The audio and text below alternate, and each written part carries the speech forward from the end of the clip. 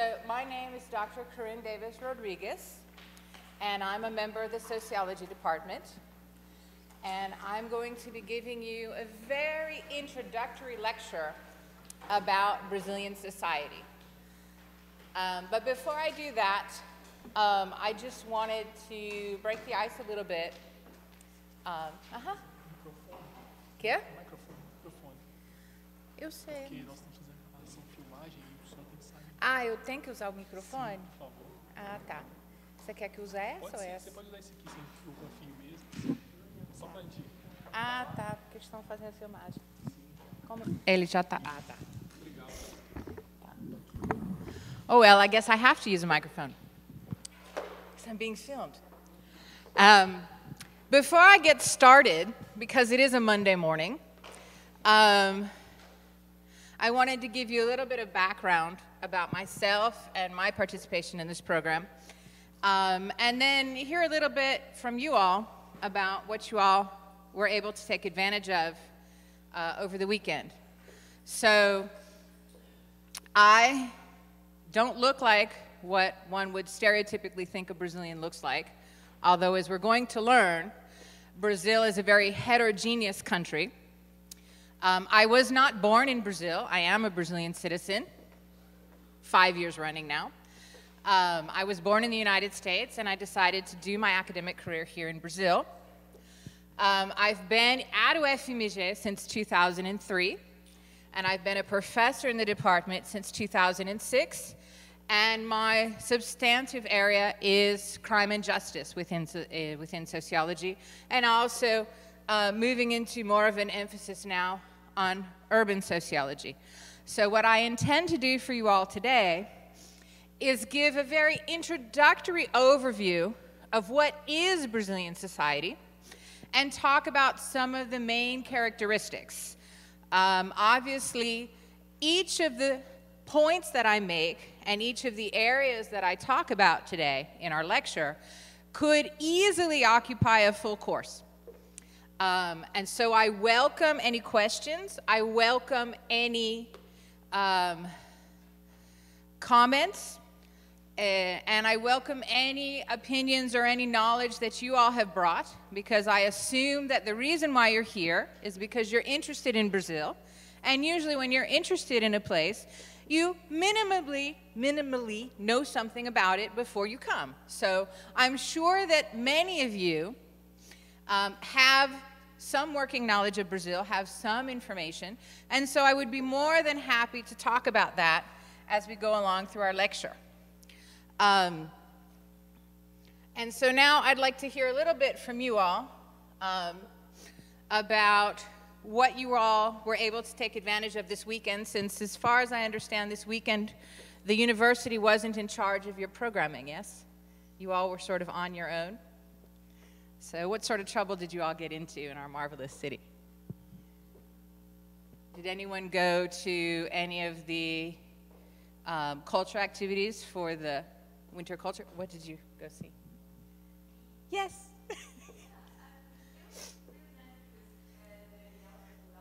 Uh-huh. Uh-huh.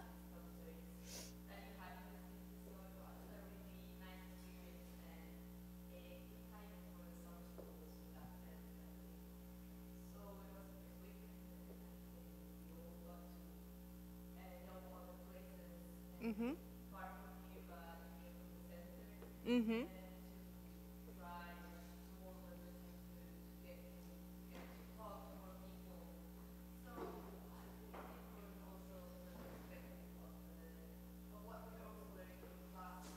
Mm-hmm. Anyone else? What's your favorite Brazilian food so far? Ah, tropeiro. Anyone else? Huh? Açaí. Yes, açaí is very good. So how many of you are shocked that it's actually cold? Cold for us. Cold for us. We don't always have winters where it actually gets down where we can wear sweaters. So we've had sort of a unusual cold snap in this beginning part. I did something entirely un-Brazilian this weekend. I went to go see the DreamWorks exhibit and the Banco do Brasil, because I have a 12-year-old son, and so we had to go look at all of the... Yeah. But it was very good. So, what is it that Brazilian society looks like? And what I'm going to try and talk about this morning is a little bit of when we talk about, because when I was given the task, oh, you're going to give a lecture about Brazilian society, I said, oh my goodness, where do I start? Because there's so many things that I could touch upon.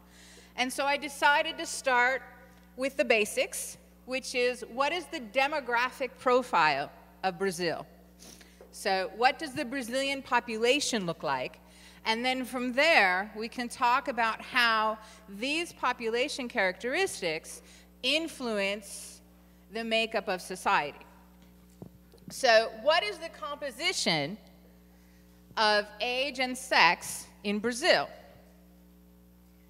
And what we have here is a little hard to see, but what we have is what's called a population pyramid. And so the bottom of the pyramid, oh, I have a little guide. No? Here? No. There we go. The bottom of this pyramid here, so first of all, the men are green and the women are yellow. And so the bottom of the pyramid are the younger people, and then the top of the pyramid are the older people. And so you can see that Brazil, and this is data from 2010, is still a relatively young population. So we have a majority of people that are in the range of 44 to 13 to 15, 14. However, one of the things that's been happening in the past 10 to 20 years is a transition which has been happening all over the world, which is our population is getting older and older. And so when we look at Brazil,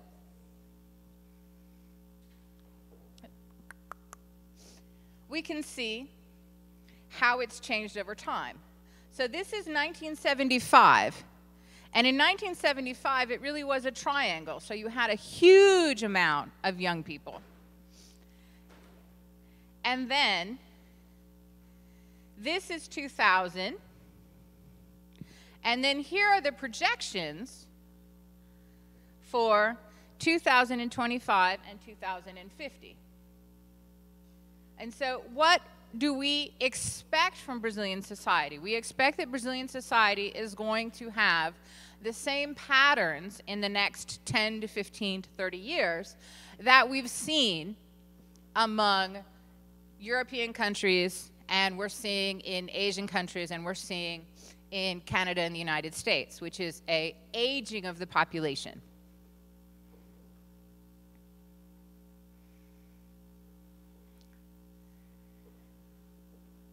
So here we have the total, and then we have a breakdown by those that live in urban areas and those that live in rural areas of how people have been aging. So what percentage of the population is of a certain age, is above 60 years old. And so we're seeing that our aging population is growing, and it's growing much more in urban areas than it is in rural areas. So what do we do with this information? And when we have statistics like this, we want to understand why.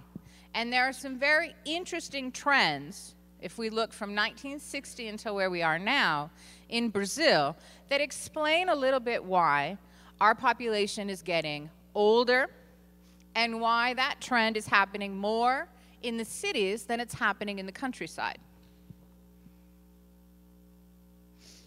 So, we talk really about two major demographic transitions in Brazil.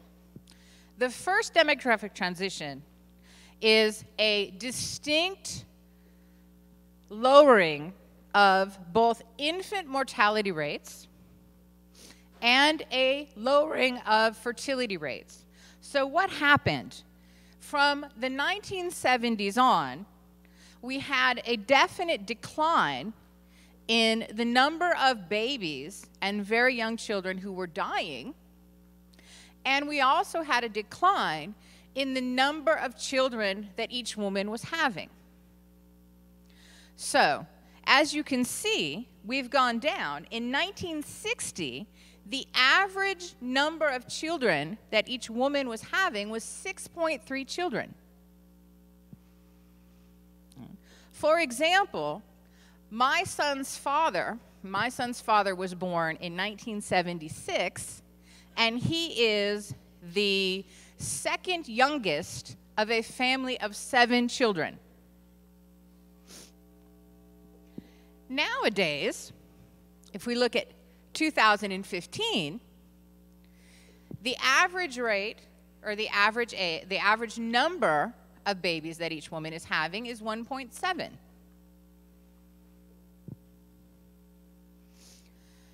So why did this happen?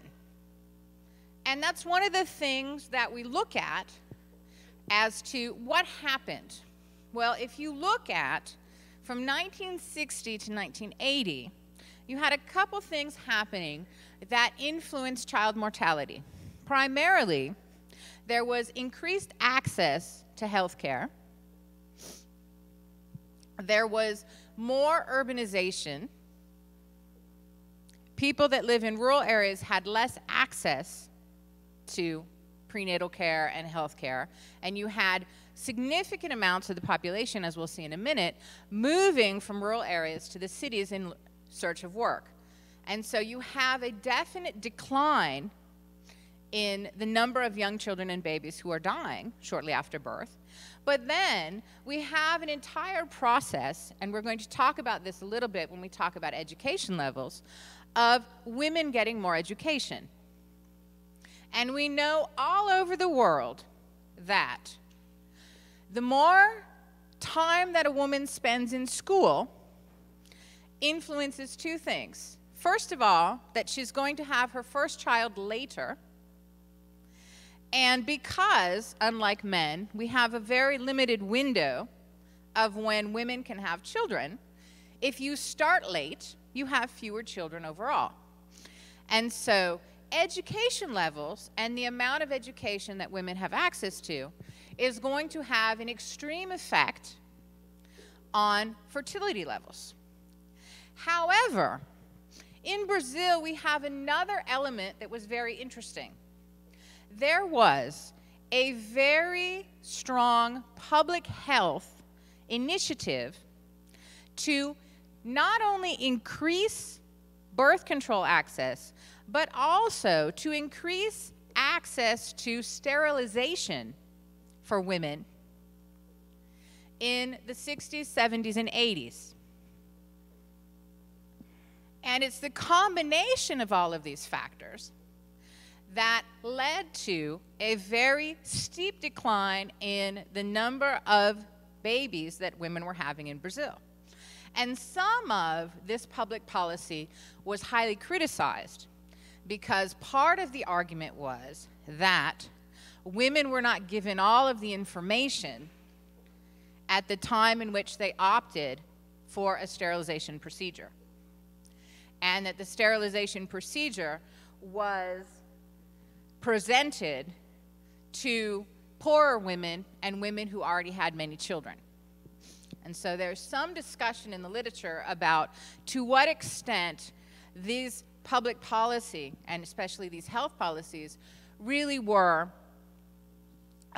fully beneficial. They were beneficial to the society as a whole in terms of reducing our birth rate. However, there is a discussion about at what cost. You know, to what extent were very poor women placed in a position where they opted for a procedure that they couldn't change before they really knew what the whole implications of this procedure were. Because many times the sterilization procedures would happen as the woman was giving birth. So if the women were giving birth by cesarean section and they were already there, they would just go ahead and take care of things. And there was some argument and some discussion whether or not every woman that was opting for these procedures actually had full idea of what they meant.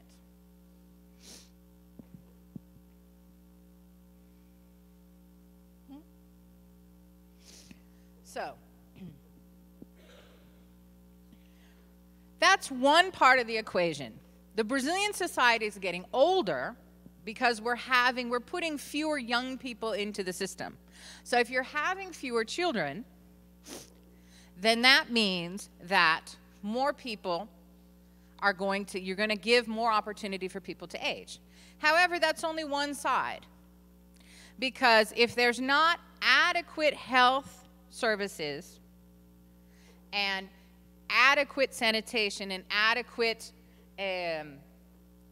urbanization in order for people to live full lives, they're still going to die very young.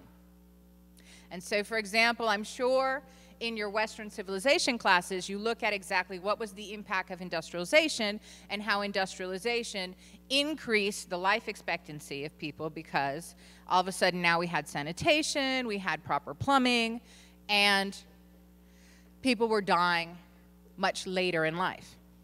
Well, the same thing happened in Brazil. So we can't have an aging pyramid if we're only handling one side of the equation. So if the birth rate goes down, and in fact the birth rate in Brazil went down, we are not going to have an aging population if we still have a life expectancy that's very short. And as you can see, it's remarkable the change in life expectancy from 1960 to 1914. That's not a long time. That's 54 years. And in 54 years, you went from having an expectancy of only being 48, so this would be my last year on Earth, to a life expectancy of 75.4 years. So why is that? Why did we have this huge jump in this time of only 54 years? Why do you all think? Any guesses? Mm-hmm. Healthcare. Mm-hmm. We had the institution of universal healthcare, which helped quite substantially. We also have transitions. When you have people working in economic sectors that are very physical and that have very poor conditions, that contributes to not living very long. When you have a transition economically where fewer people are working in agriculture because more and more agriculture is influenced by technological advances, or you have fewer people that have to work in very dangerous conditions in mines because we have technological advances, or you have greater demand for people to work in a service sector, working in commerce, that means that people are actually going to be working in jobs that are less taxing physically. So on top of the fact that people had greater access to health care, you also have economic shifts. And these are things that are not only happening in Brazil. We've obviously seen life expectancy go up in a number of countries. But definitely access to health care and the universal health care system here in Brazil, with all of its critiques, has made it so that people can not die of communicable diseases in the way that they did 40, 50 years ago,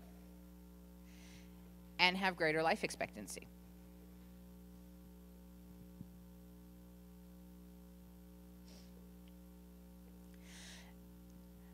This is a graph that shows you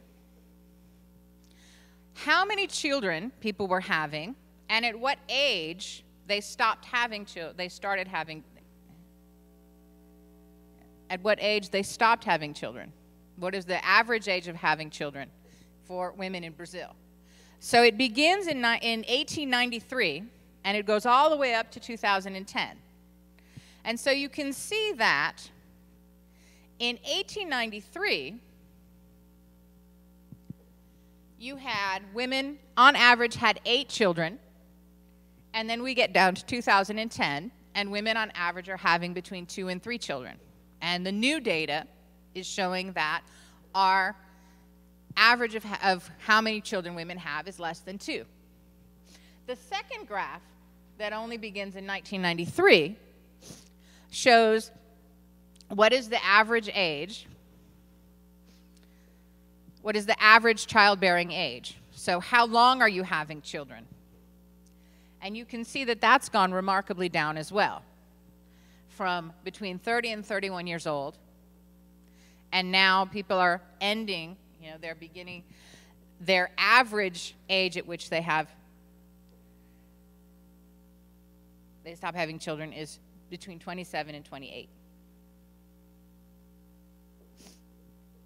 I talked a little bit about how our population pyramid is impacted by changes in where people live. And so I showed you that our mortality rates are linked up. We have difference between what are the conditions that people have when they live in rural areas and what are the conditions that they have when they live in the cities.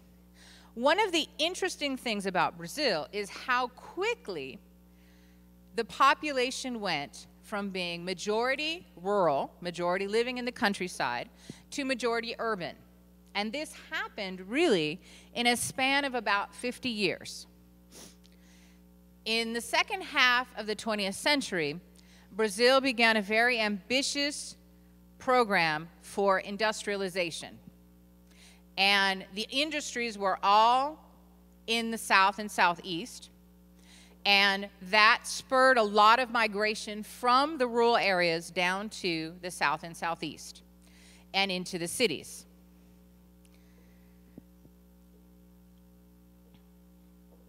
So up until about 1970, you have people living primarily on the coast, but there wasn't a greater concentration in cities than there was in rural areas. You didn't have the huge metropolitan areas of São Paulo and Rio de Janeiro in the way that you have them today. From 1970 to 1990, what happens is, with the push to industrialize, and this industrialization taking place primarily in São Paulo, but also in Rio de Janeiro, you have a huge influx of people from the countryside coming into those 2 particular cities. What's been happening in the 21st century is the increase in the population of medium-sized cities. And so you'll see, for example, people leaving the city of São Paulo and moving to smaller cities like Campinas, which are more inland. And you see this also in Minas. You'll see that even though Belo Horizonte and the metropolitan region of Belo Horizonte is still the largest area population-wise in our state, we do have quite a bit of population and a growing population in medium-sized cities like Governador Valadares and Uberlândia. So we have different migration patterns that have sort of shaped the landscape of what it's like to live in Brazil.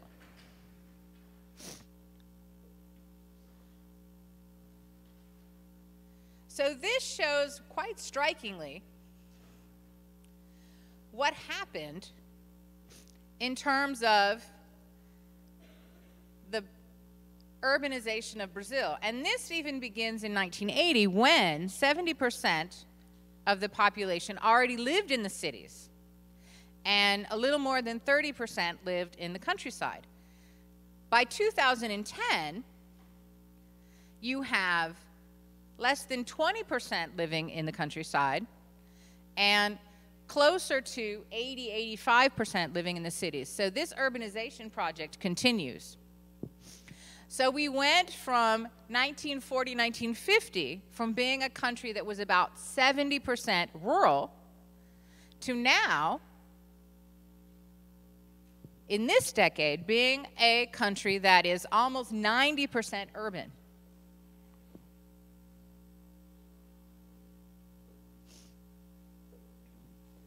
And where are these urban centers?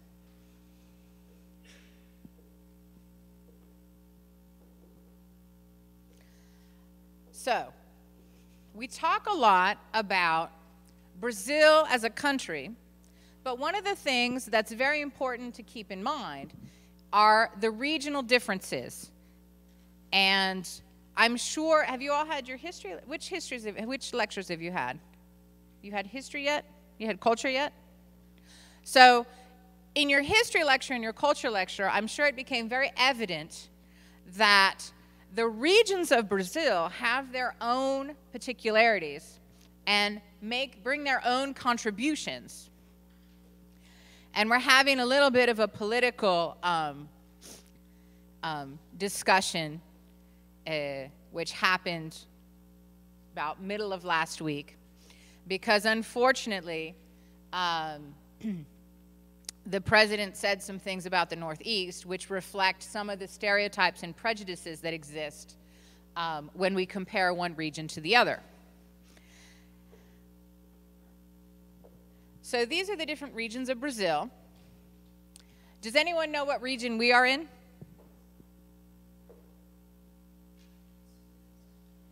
The Southeast, okay? And so the Southeast is the light blue, so it's going to have Minas Gerais, São Paulo, Rio de Janeiro, and Espírito Santo, okay? The South is the pink one. It's going to have Paraná, Santa Catarina, and Rio Grande do Sul. The Northeast is the orange. The green, which is the largest region, is the North region. And the Center-West is where you have Mato Grosso, Goiás, which is where Brasília, the Distrito Federal, is, and Mato Grosso do Sul.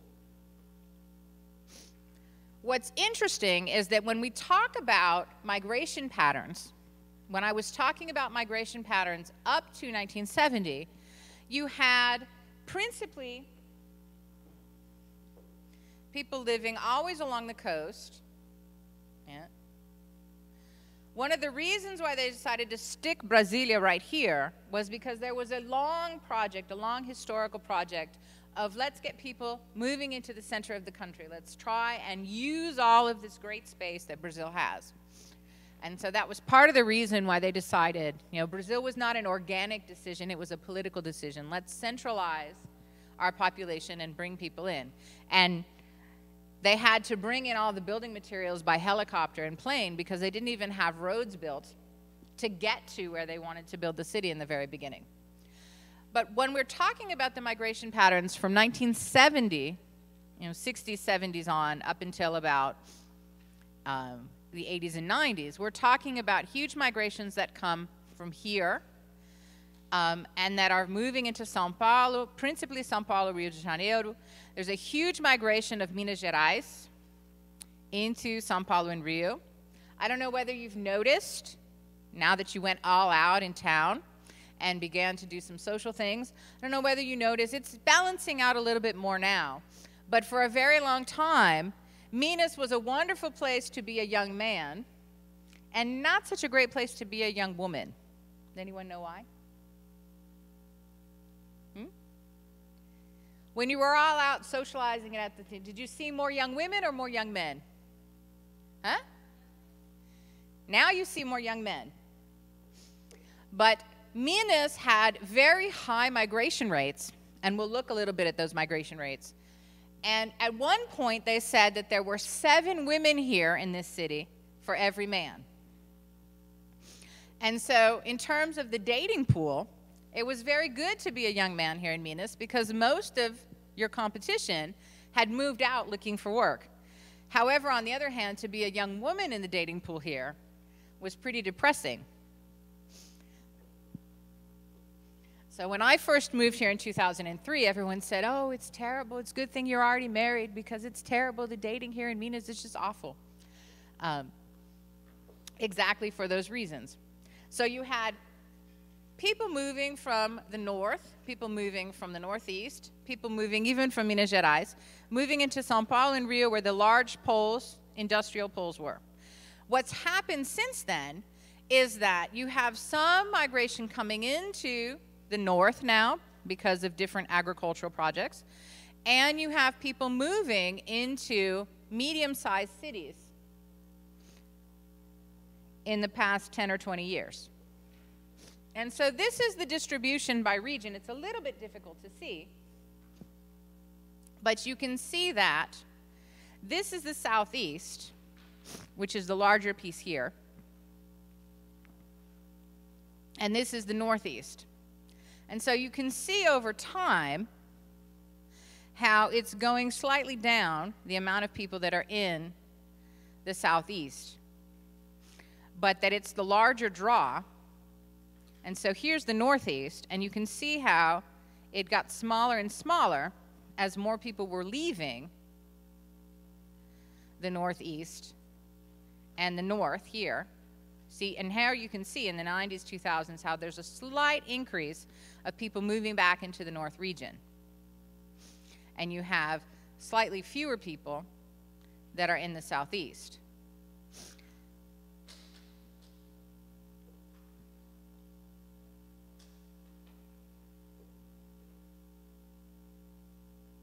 Here's another way that we can look at it. So these are the growth rates. This is how much each region grew. So from 60 to 1970, what happens? You have stronger growth rates in the south and the southeast, and you have a huge growth rate in the center east. Does anyone know why? In the center west. Does anyone know why in the 60s and 70s it has that huge growth rate? Does anyone know what year Brasilia was founded? Not even my Brazilians know. 1963. So, it makes sense that in 1960, 1970, if you build the capital of the country, if you build it, they will come. So you have this huge growth. And you can see here how the growth rate of the southeast, which was always very large, is going down, and how now we're having a larger growth rate here in the north.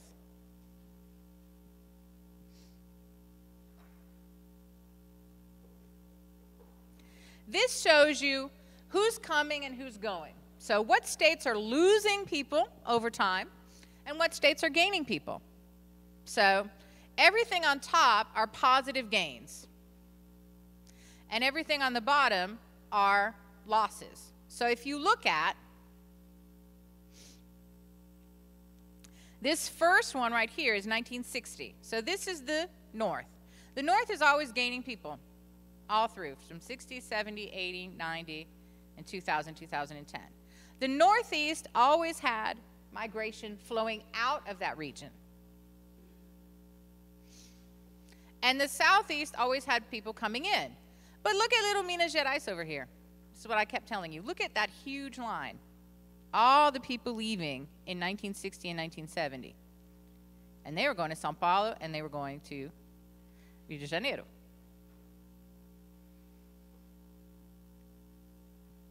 And so you have people coming into the south in the beginning and leaving.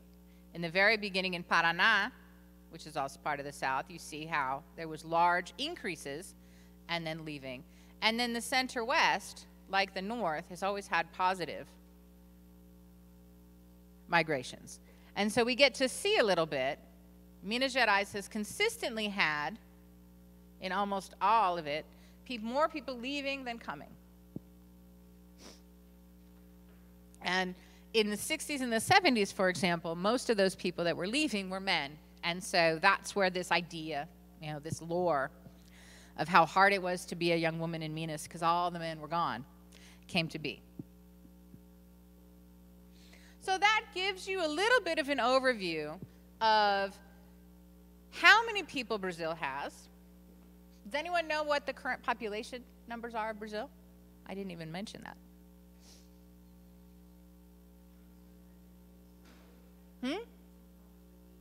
Not quite that much.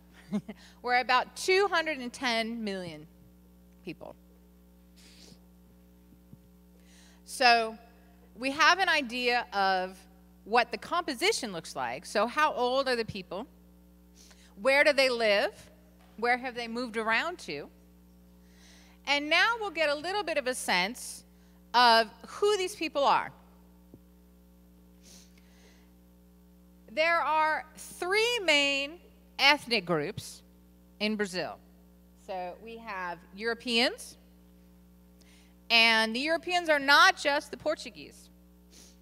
We had French settlers, Dutch settlers, Germans, Italians, and Spanish coming in. Those are the larger groups.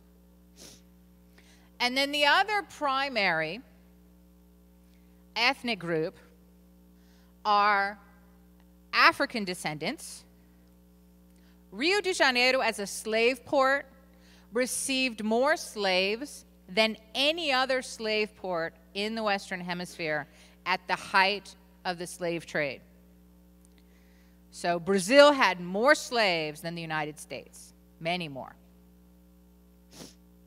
Most of the African descendants coming into Brazil came from Portuguese colonies in Africa, so primarily Mozambique and Angola. And then indigenous peoples. Brazil has an incredibly rich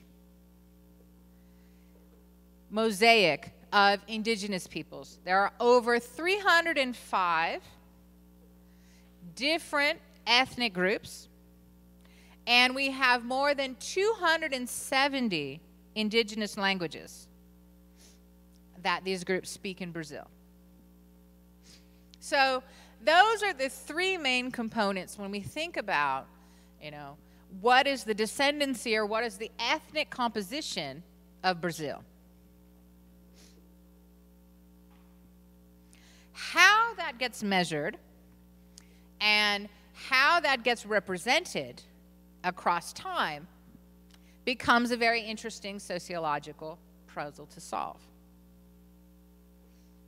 We have other ethnic groups that have migrated to Brazil in the 20th century. We had a very large Japanese migration, which primarily took place between 1908 and 1960.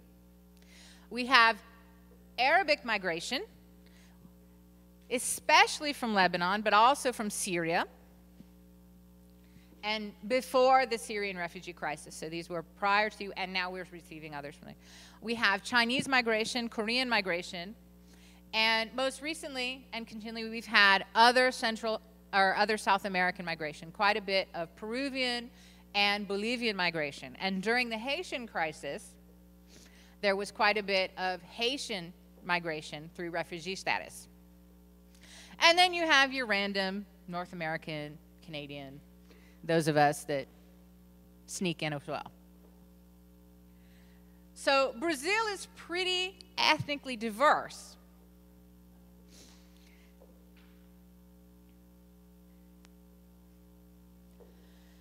One of the things that makes Brazil very interesting to study is exactly how this large population of African descendants has lived and integrated or not integrated and become part of the fabric in Brazil. And so one of the things that's been very interesting all through the history of Brazil is how are each of these primary ethnic components measured, and how that measuring has implications for the social hierarchy or the social composition of the country. And so one of the things that's incredibly fascinating to study in Brazil is exactly what is race in Brazil, how do we measure it, and then how do we study any possible impact that different racial categorization could have on day-to-day life. So is racial categorization linked to educational attainment? Is it linked to income? Is it linked to health outcomes? Is it linked to social control issues? Is it linked to crime? Is it linked to fear? Is it linked to a number of different elements of society?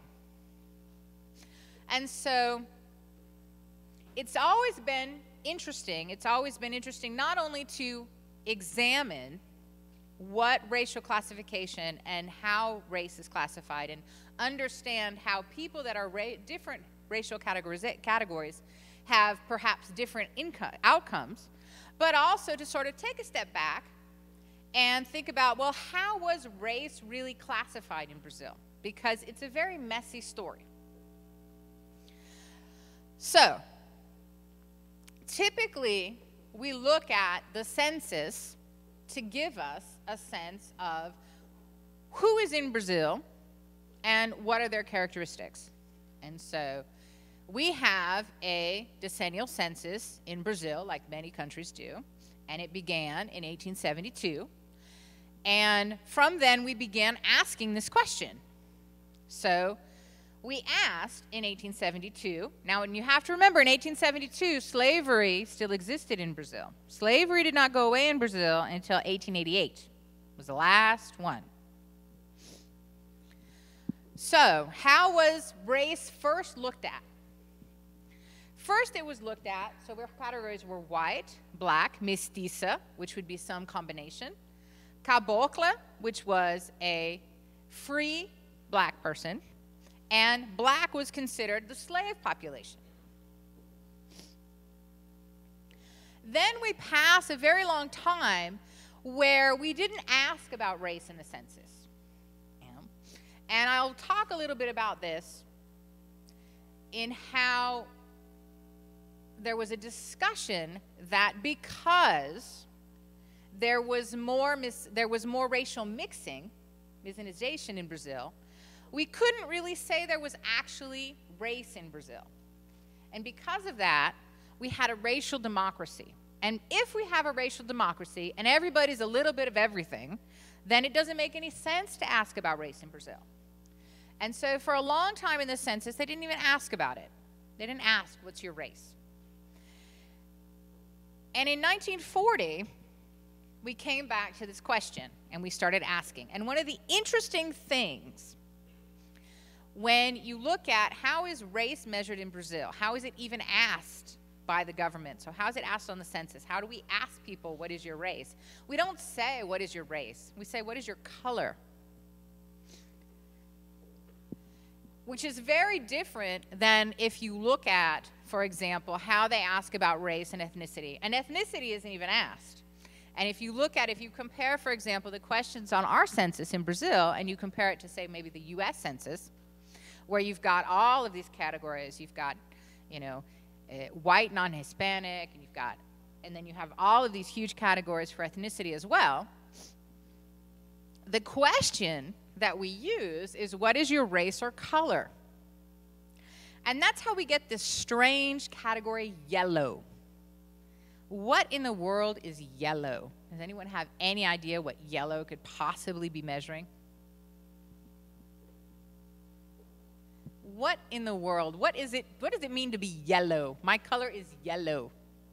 What in the world could that possibly be? Anyone have any idea? Yes. People in Brazil that are of Asian or Asiatic descent. Wait a minute, but Asian, is that ethnicity or is that race? So we have this really strange idea that the color is yellow, which is, in any other country in the world, that would be incredibly offensive. If you tried to ask an Asian American in the United States, oh, are you yellow? That would be incredibly offensive. But that is the category. That is the name of the category, amarelo, yellow. So in 1940, they devised white, black, and not negro black, preto, like the crayon color, preto. Again, color. So white, black, and yellow. And so then you had to try and make up your mind, you know, am I black or am I white? And then that begins with this issue, because unlike in the United States, if we're looking at it in color, in the United States, a person identifies themselves as African American if they have what's called the one-drop rule. So if somewhere, anywhere in your family, somebody was African American, then you're African American, regardless of the tone of your skin. In Brazil, it's all about the tone of your skin.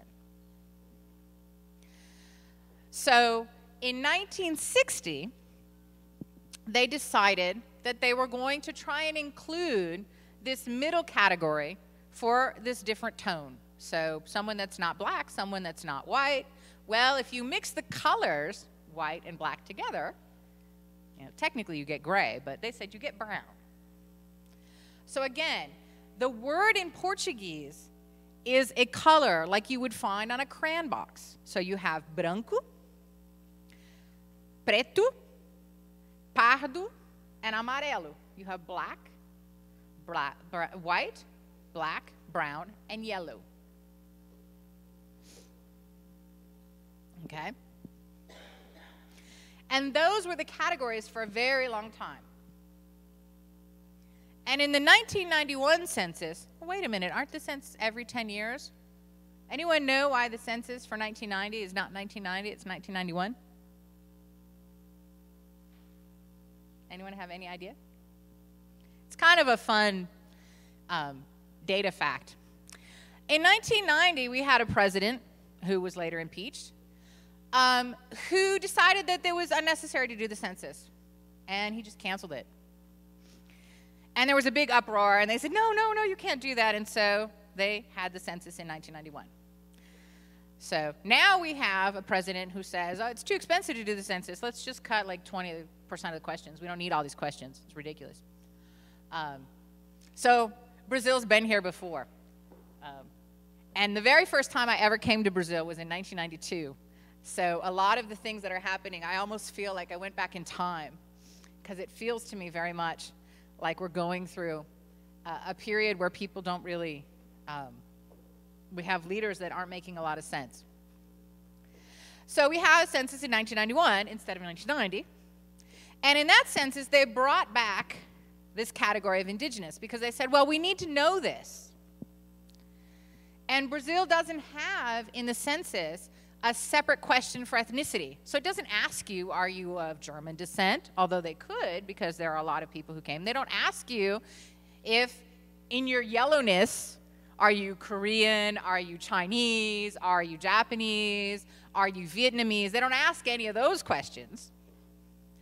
So they wanted to find out what's the quantity of indigenous people that are in Brazil. And so they put it into this question.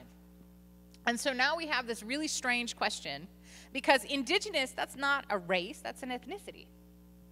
So now we have this question that has these colors, which are kind of strange, and this category of indigenous people. So that's what it's been ever since 1990. And nobody likes it. Everyone who studies race says these categories are not good enough. The problem is that nobody has decided what categories would work better. And we've had a lot of research trying to figure out what would it mean to use different categories. At one point, we have a survey that's sent out to the Brazilian population. It's called the National Household Sample Survey of the population, and it's done every single year that there's not a census. And there was one year when they said, no, let's really try and work on getting these categories to be a little bit better, because we don't like these categories. These categories are really not indicative of what the population is. You know, people don't call themselves yellow. You know, people don't call themselves preto. Usually people, if they identify as darker skin, they'll say that I'm negro. So let's try and figure out how people call themselves. And so this survey had an open question that said, what color or race are you? Blank. There were over 250 different answers. People called themselves coal black, they called themselves honey, they called themselves moreno, they called themselves moreno claro. There were all kinds of different words that people used to describe themselves. And some of those words we tried to put in and compare with different surveys. So for example, there was some work that was done to see whether we could substitute the word brown for the word moreno, which is what people call themselves. Well, what happened? We found that there were a lot more people that liked the word moreno than brown, and so we had people who previously said they were white become moreno, people who had previously said they were black become moreno, and so it was very hard to get a sense if there were any boundaries really where moreno was. It also depended on what time of the year we asked the question. Why would that matter? Why would that matter? You had the answer. Why would that matter? Exactly. And in fact, if you go to the beach and you come back more tan, people say, você tá bem moreno agora. Even me, who has a very hard time getting tan, if I come back and I have like a teeny bit of tan, they'll be like, oh, you're more moreno. So even the word moreno, it has this connotation of getting a tan. So there were problems with that word. Then we had a bunch of research trying to look at, well, okay, let's work on a word that maybe is a little bit easier to define. Let's not use the word preto. People don't say preto. People don't self-identify, oh, I'm preto. They say, because preto is a crayon color. I mean, preto is like the color of your car. That's not the color of your skin. And they said, well, why don't we use negro? And so there's been some research, and they did some questions and asking people about that. And negro has a bunch of different connotations socially as well. And they found that there was actually a split. There was an age split, and there was an education split. So older people in general didn't have a problem with identifying as negro, but younger people did.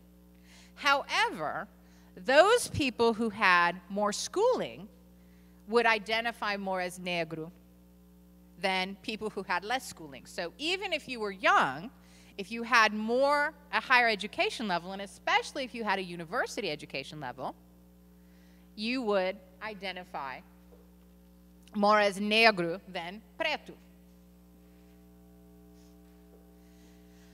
The other part of the equation is that we want to know the composition, the racial and ethnic composition, for two reasons. We're interested in understanding how people identify themselves. So I want to know what makes you consider yourself preto or amarelo or pardo. But the other thing that we want to know is, how do other people identify? So I may think that I'm white, but someone would be like, nah, you're not white. Well, in my case, it'd be kind of hard. But if you took someone who was more, like say I was really tan, they'd be like, no, you're not white. You're pardo. And maybe that designation of what other people see me as is going to affect social relations among society. And so one of the things we want to know is, how do people identify themselves? But the other thing that was always really important is, how are you seen? And when we're trying to understand how racial classification could have an impact on social outcomes, how you are seen is a lot more important than how you identify. And so we haven't really come up with a very good measure or a very good way to figure out how people are seen in terms of, oh, this is how I identify this person. But that is exactly the issue, because when we're looking at who gets the job, who gets into university, who goes into certain social spaces, it's how you are seen that makes the difference. And so we don't have this really rich census data on how people see other people. But when we start looking at our information, for example, do certain racial categories have different outcomes? So for example, is there a difference in income levels between people who on the census say they are black versus people who on the census say they are white? And then we try and figure out, well, why is that? And so a lot of our research has to do with how you are seen and not how you identify.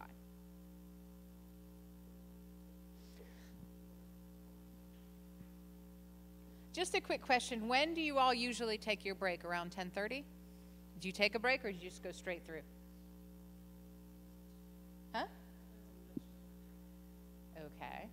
And those that power through, are they good lecturers or are they bad lecturers? I'll give us a teeny bathroom break in about 15 minutes, okay? For about 5 minutes. Is that all right? Because it's early in the morning, we all had breakfast, and I don't know about you, but usually I can't go 3 hours after I've just had a big breakfast. Or even a little breakfast. So this is the current racial composition. And the blue is 2002 data. And the orange is 2010 data. And this is census data. So you can see that in 2000, 62.7% of the population identified as white.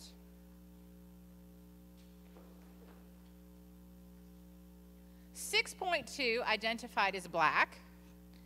0.5 identified as yellow. 38.5 identified as brown. And then 0.4% identified as indigenous. And then we had people who didn't give information. They said, I have no idea, I'm not going to answer that question. What do we see a little bit in 2010? We see a decrease in the amount of people who identify as white on the census, a slight increase of people who identify as black, and a slight increase from 38 to 43% of people who identify as brown. Why is that? Did we have an ethnic shift from 2000 to 2010, do you think?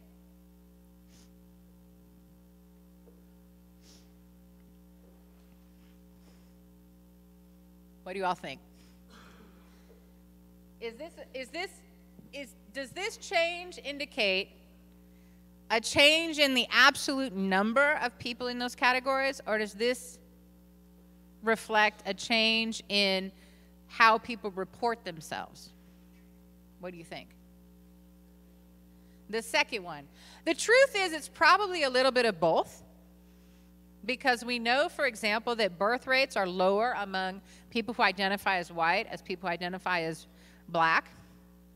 But we also have something that's happened from 2000 to 2010 that could mean that adults are rethinking their racial classification. Does anyone know?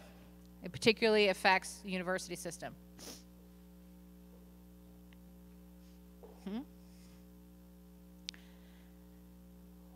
Exactly. We had a quota system that was put into place, and that allowed for a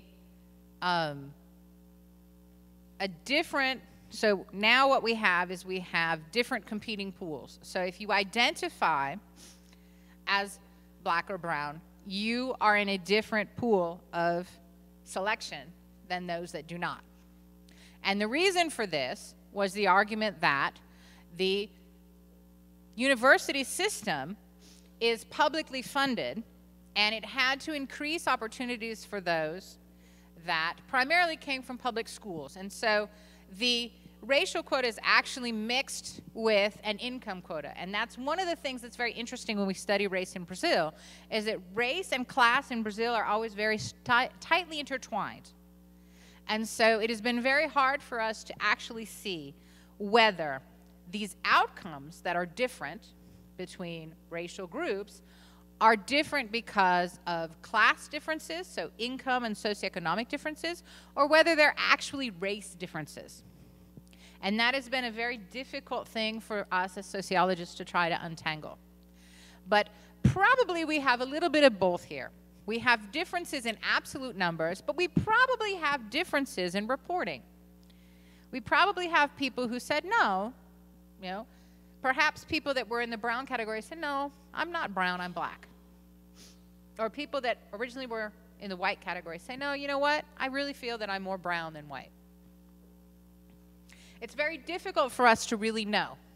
What we can do is we can compare those percentages, differences, with differences in the amount of people being born and the amount of people dying over those 10 years, and get a sense of how much of this is a reporting difference and how much of this is a difference in absolute numbers. But what we are seeing is an increase in diversity. For example, our city, Belo Horizonte, is a city where the brown population and the black population together are more than the white population. So we live in a majority non-white city. This is the racial distribution by region. So this sort of purpley color is white.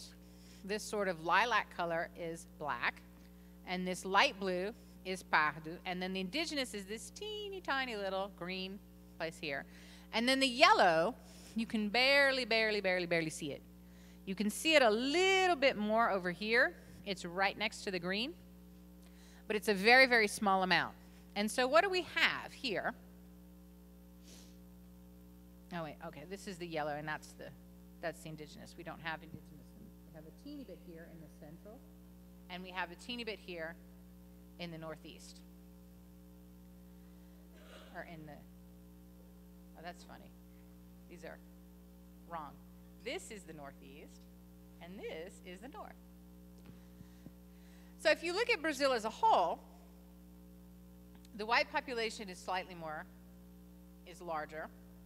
If you look at the northeast, you have a much larger brown population and a larger piece of the black population.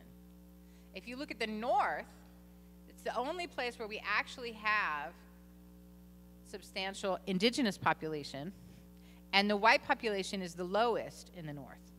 In the south, by contrast, we have a very high white population, low population that identify as brown, and very low population that identify as black. And then here's the southeast. And the southeast is going to have a slightly higher white population than Brazil as a total, and a slightly higher black population, but a smaller brown population. And then the centereast is going to look a little bit more like the northeast.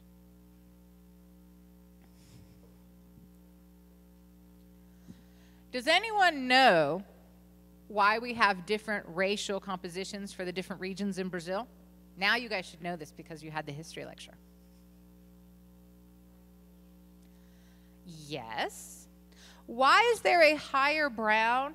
Remember that this second one is the northeast. They labeled it wrong. Why is this so different from this? Why is the highest level of black population in the northeast and nowhere else?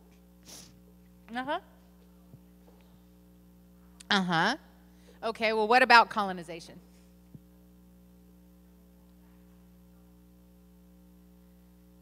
Originally, there were more blacks in the Northeast. Do you know why?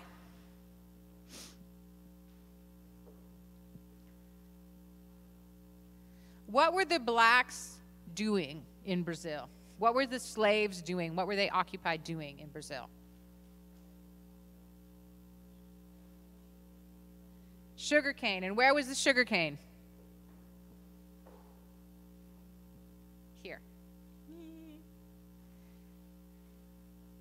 So even though there were slaves in the South and the Southeast because of the gold extraction, the huge amount of slaves that came over during the large slave trade went to work in the sugar plantations.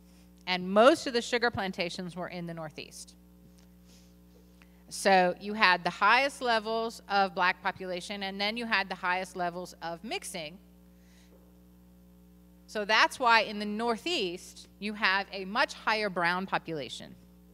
In the South, in addition to the colonization of the original Portuguese, the South is where you had the large migrations of Germans and the large migrations of Italians. Everyone who came to Ellis Island, all the Italians in the huge wave of Italian migration that tried to come into New York City and couldn't get to New York City, they went to São Paulo and Buenos Aires. So we had a large influx of Italians that came in the very beginning of the 20th century. The German migration happened before World War II. Yes, there were Nazis that fled to Brazil, but the large amount of German migration actually came in the mid-1800s, conjointly with the large German migrations that came to the Northern Hemisphere. So the South has traditionally had Slovenians, Russians, Bavarians, Pomeranians, Germans, and Italians. So we have a very different racial distribution. And it's part of that racial distribution that has led to some very unfortunate stereotypes and prejudices between particularly the South and the Southeast in regards to the Northeast. And so if any of you were following the news last week, the president had a news conference, a breakfast news conference with international journalists, and he made a comment. He said, oh, those Paraíba states. Paraíba is a state of the Northeast, but it's also used as a pejorative slang to refer to anyone who comes from the Northeast. And so there was a big uproar about that. And as you'll see, have you had the politics lecture yet? As you'll see with the politics lecture, if you look at the map of the voting in the last election, you had a huge, almost all of the Northeast, almost every state in the Northeast and the North, the majority of the people in those states voted for the candidate that lost. And if you look at the South and the Southeast, almost all the states in the South and the Southeast voted for the candidate who won the election. So there are some distinctions politically, and then there's also some distinctions that have a bit of racial bias to them. So the racial distribution of the country is very interesting to look at because that sort of sheds some light on some of the culture and some of the language that's used to describe each area. You all are very quiet about questions. Any questions so far? No? No?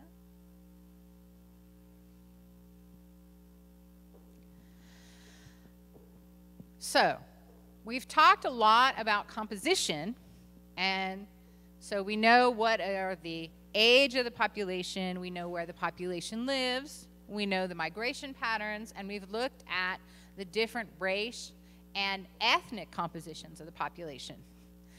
So one other characteristic that we're going to look at is religion. And in the census, the Brazilian census, we have the following categories. So they ask if you're Catholic, they ask if you're evangelical, And in the evangelical, they separate that into traditional and Pentecostal. They ask if you are a spirita. They ask if you are an adherent, if you're a member of any of the African religions. And they ask you if you are any other religion. And then they ask you, well, if you don't have any religion. And so those are the categories that we have for religion, which was really interesting for me beginning to look at that, because if you compare it to other census, you know, the United States Census, Protestant is broken down into like 15 different categories. And here, what they're considering Protestant, they're not even calling Protestant, they're calling evangelical. And so traditional evangelical is going to be Baptist, Methodist, and then Pentecostal are going to be what a lot of people in the United States, when they think about religion, think about evangelical religions. So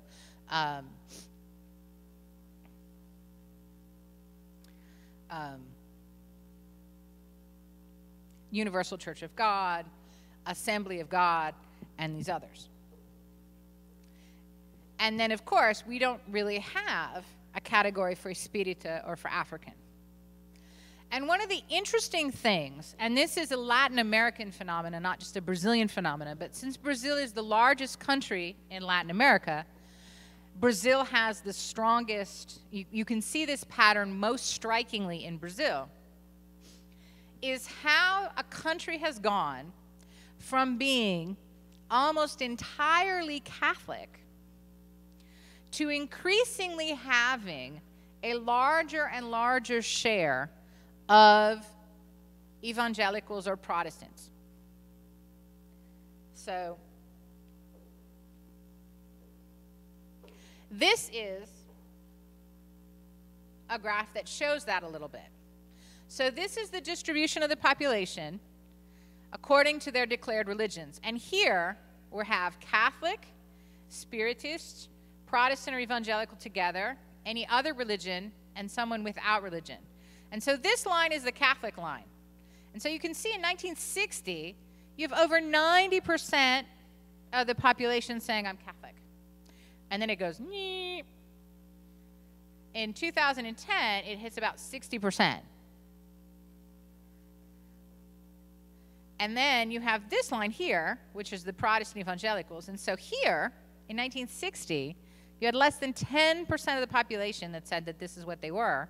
And it's gone all the way up. And it's getting close to hitting about 30% now. The other interesting line is this no religion line. And this no religion line has gone up. And now it's about 5%. So people who study religion in Latin America have said that this is sort of a Protestant revolution that happened in Latin America, and it's really very recent. And a lot of scholars attribute the rise of Protestant religions and the decline of the Catholic Church in the fact that Protestant religions were attending to demands and needs of a whole sector of the population that the Catholic Church was not attending to. And so, for example, if you look at the case in Brazil, the large majority of people who say that they're part of an evangelical church or a Protestant church are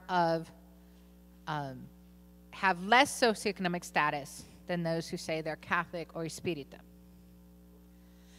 And the argument was that you had two movements happening in the 1970s. You had liberation theology, which was Catholic drawn, that was trying to introduce social justice into the Catholic dogma.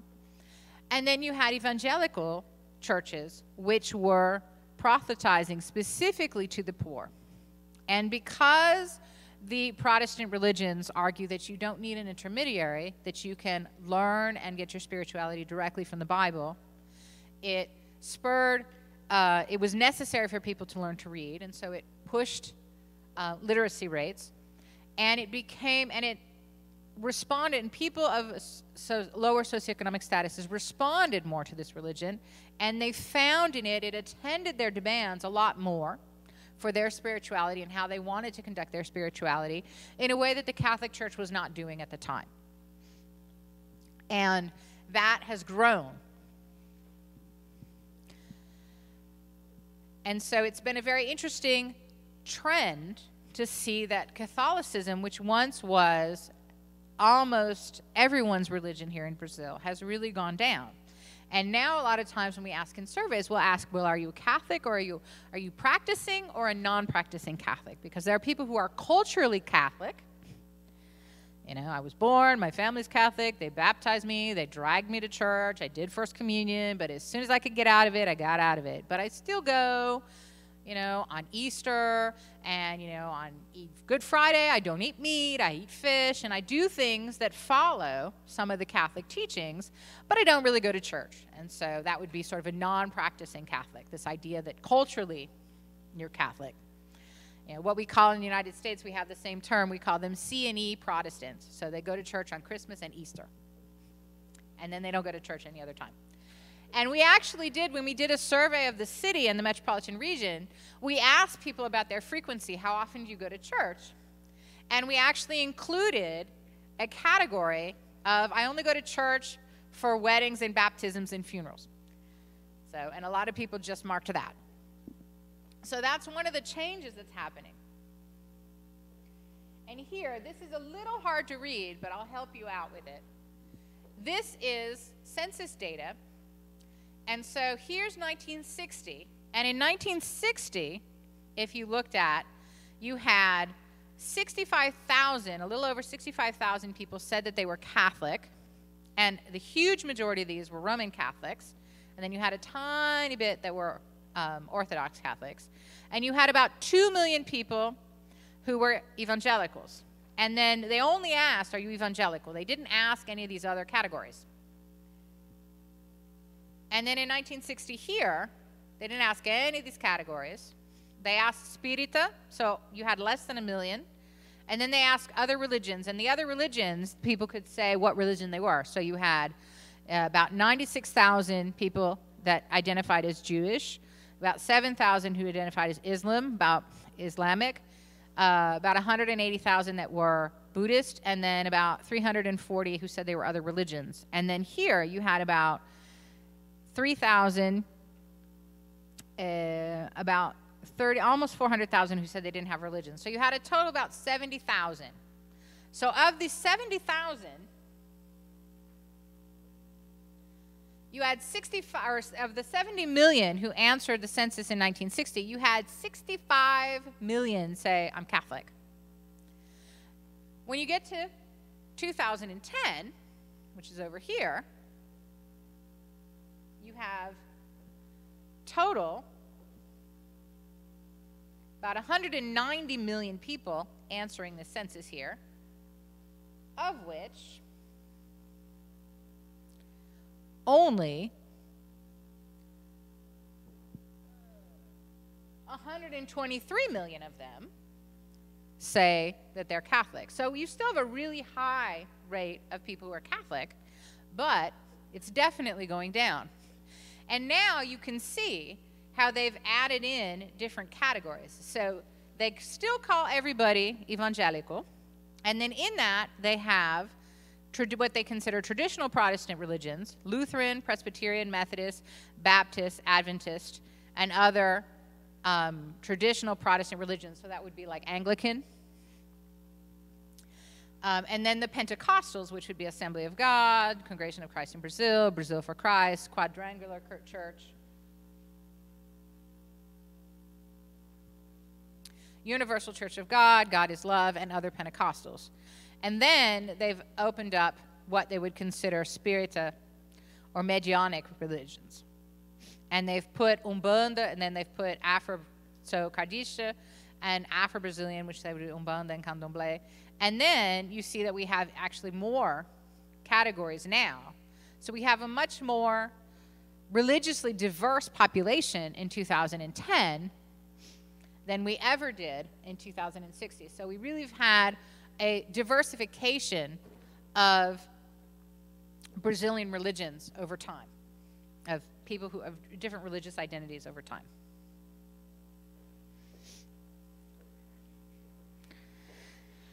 So I'm going to give us about a 5-minute break before I go into this slide, because otherwise I think it'll go too long.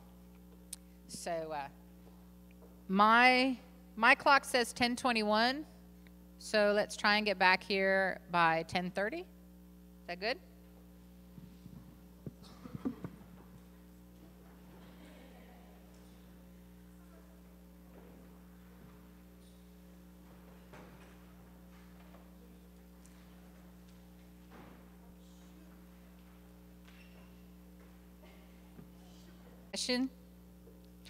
So I talked a little bit about why evangelical religions, you have a very strong urban and rural division. So you see much more increase of people saying that they are part of evangelical or Protestant religions in urban areas versus rural areas. There's an economic bias, which I spoke about. You see that a large majority of the people who identify and say that they're part of evangelical churches have lower socioeconomic status. And you see a very distinct rise in Pentecostalism in the 1980s and the 1990s, primarily because of the approach of evangelical religions and the fact that they seem to attend to the demands of populations more than the Catholic Church was doing. In the 1980s and the 1990s, Brazil was in a situation of economic distress. The 1980s in Latin America is known pretty collectively as the lost decade. A lot of the economic development in Latin America was financed through loans acquired in the 1970s. These loans had very, very low interest rates because of the oil crisis and the oil embargo that happened. So Arab countries had a lot of money. They put money in banks. Banks were very open to lending. In the 1980s, those interest rates went way up. And many countries in Latin America had a very hard time paying off these loans. And ended up using a lot of their GDP for the interest and for the loans, and couldn't continue with the development. And that was the case as well in Brazil. In Brazil in the 1980s, you had hyperinflation. You guys had your economic lecture yet? You had your economics lecture, yes? So you know about the inflation. I caught a teeny bit of that inflation in 1992 and 1993. It was pretty crazy. I'd never lived through anything like that. And the message of the Pentecostal church and its spiritual organization really made much more sense to. It seemed to be paying more attention to these people, to people who were of lower economic status than people that the Catholic Church was trying to reach. And so a lot of scholars attribute the rise of Pentecostalism in Latin America, and specifically in Brazil, to some of this economic bias. Now, what I want to focus on in the rest of my lecture is something that I've sort of alluded to when we talked about race, which was, what are the consequences or what are the outcomes of this composition?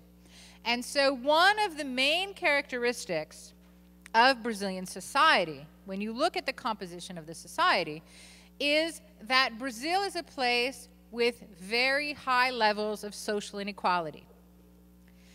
And we needed to understand a little bit about the racial composition, about the age composition, about the regional composition, before we could really talk about these inequalities. And so we are talking about a country that's very highly stratified, with marked differences in development. And when I talk about development, I'm talking about primarily economic development, but these other compositional aspects, specifically race, are going to play in very strongly into this. So if we look at the Gini index, and the Gini index is an international indicator of inequality, so it compares the highest 20% with the lowest 20%. It does a little bit more than that, but in very simple terms, the Gini index tries to measure income inequality in a country. In 2001, the Gini index was 55.3. You want your Gini index to go lower, because the lower that your index is, the less inequality you have. We were looking to do pretty well in 2014. We were going down. And in fact, if you look at the 1980s, when our Gini index was up in 60, 61, we've been markedly going down. Now, we've had a small, yes?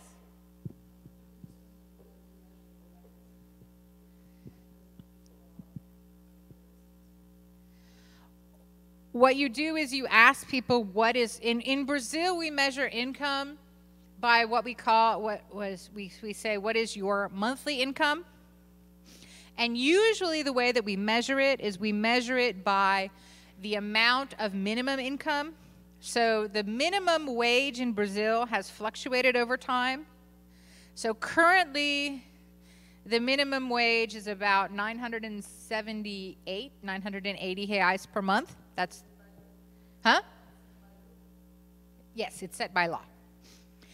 It hasn't always been that. Back in 1998, it was 112 reais a month. And so a lot of times what we've done in order to be able to measure it is we say how many minimum, instead of asking how much you make a month and you give me a number, you put yourself on an interval scale. So you say, do you make less than a minimum salary a month? Do you make one minimum salary a month? Do you make 1 to 2, 1 to 3 to 5, more than 5 minimum salaries a month? And we use that scale.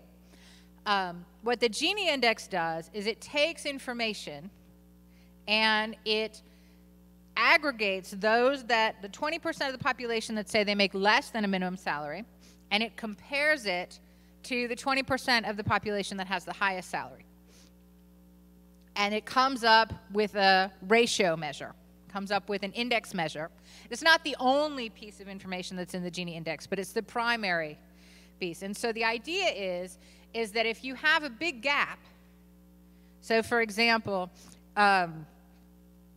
Brazil has a huge income inequality. So I make about half every month than what a judge makes.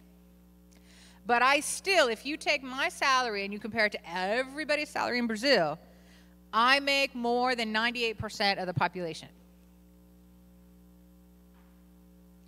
And I still only make half of what a judge makes.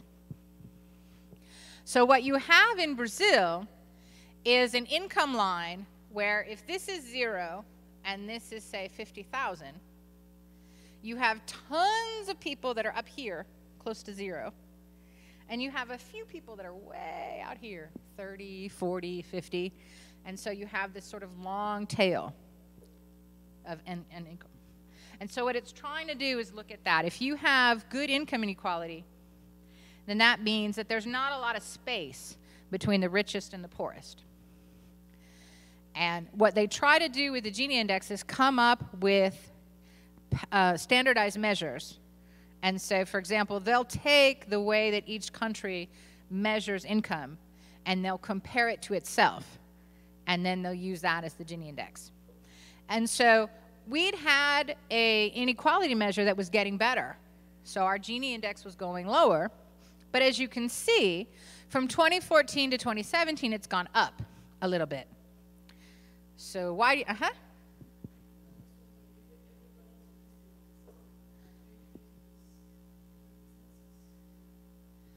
Yes, they ask income data during the census. Yes.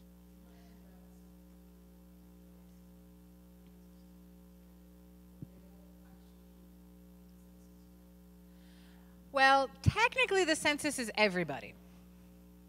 So the idea of a census is it's a universal count. You want to know it from everybody. That doesn't mean that there is not a non-response rate in the census. There is a very small one, but they work very, very hard for there to be people counted in the census. Every year that I've been in Brazil, regardless of my immigration status, and I've been here during a census year, I've been in the census. I've been asked in the census.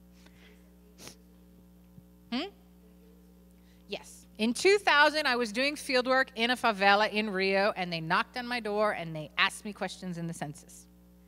In 2010, I was here in Belo Horizonte. I was in a house in Pampulha, and they knocked on my door, and they asked me questions in the census. The data that they collect in between census years is a sample. And so they try and come up with a probabilistic sample that is representative of the whole country. What they ask is income. And one of the things that's different, and maybe you all looked at it when you had your economic lecture, between what's called formal economy and informal economy. So whether you are on the books and getting all of your labor benefits, or whether you're working under the table. But we've had a slight increase in our inequality rate. And that is currently a result of the economic crisis that started in 2014. And so when you have higher levels of unemployment, because right now we're at around 13% unemployment in Brazil, then of course you're going to have a larger gap. And data has come out more recently that has shown that the economic crisis has been much harder felt by those on the bottom than those on the top, which is pretty self-explanatory. One of the problems of being a sociologist is we confirm things. Everyone's like, oh, well, obviously, everybody already knows that. But it's kind of nice to see it in the numbers as well, to really see what is it that's the difference. And so this standing in terms of how it's ranking on most unequal country in the world, we're at 19 in the whole world. So Brazil is not doing very well in terms of inequality. And on top of income inequality, I want to talk a little bit about these other compositional measures. So I'm going to talk about race and how racial inequality fits into this message. When we've talked about inequality, and social inequality has been one of the main issues or one of the central concerns in sociology and social science in Brazil, we're trying to understand, what is the composition of the country, how are the benefits and the goods distributed in this country. And so one of the main themes, one of the main problems that has always been part of Brazilian sociology or Brazilian social science is looking at inequality. And there's always been an interest to understand to what extent race and class influences this inequality. So remember I said that one of the things that's been difficult when we measure race and when we try to understand if racial categories have anything to do with outcomes is that there is a high correlation between being black and being poor in Brazil. And because of that, when we talk about inequality, so for example, does everybody get to go to school? Does everybody get to go to college? Who are the doctors and the lawyers? Who are the garbage men and the doormen? When we try and talk about what are the different outcomes, there's always been this discussion about whether there is a race effect. Okay, so are people not going to school because they're being discriminated against because they're black? Or is it because of class? Is it because of income? And those two elements have always been very mixed up because we have a concentration of income by race. And so there have been discussions about how to deal with it and how to study inequality. And so in the 1930s, if Brazil is a racial democracy, and everybody has a little bit of everything, then if there's inequality, if some people aren't getting to go to school, and if other people aren't earning as much as they could, if there's no social mobility, for example, if I'm born and my father is a doorman, but I want to be a doctor, if that's not possible, it's not because my father, the doorman, is black and I'm black. It's because my father's a doorman and we're poor and we don't have opportunities because we're poor. So in the 1930s, the discussion was, it's not race, it's class. We need to deal with income inequality, and we need to focus on equal distribution across income. It's in the 1950s where we begin to look at, well, maybe it's not only class. So maybe there's racial discrimination. So if you have a situation where somebody doesn't have the income inequality, but is of a different racial category, if that person isn't getting ahead as much, then you can begin to say, well, maybe race has something to do with it. And so in the 1950s, we begin to have discussions that maybe there's racial inequality. But there's a lot of discussion, and there's no consensus that we can really separate out race as a possibility for inequality versus class. It isn't until the 1970s where really we began to be able to say, no, if I look at people with the same income, but they're different racial categories, people with different racial categories have different outcomes. So, yes, if, income might have something to do with it, but if I control for income, or if I control for schooling, so let's say I want to compare whether people that identify as black make more or less money than people that identify as white. And you can say, oh, well, people that are white in general have more schooling, and who has more schooling is always going to make more money. I can say, okay, well, fine. But if I control for that, if I find people that have the same schooling, is there still going to be a difference? And the studies in the 1970s begin to show this.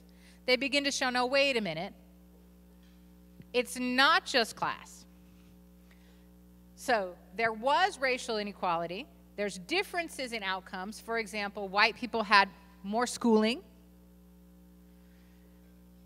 They had lower mortality rates. They had better occupation in the labor market. And you couldn't just say that this was an effect of class.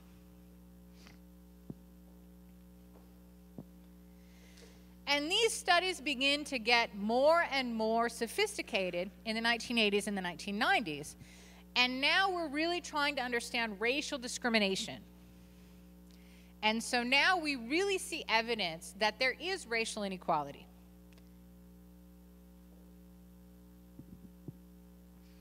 So now we see that there's unequal insertion into the labor market, and this cannot be attributed to only income.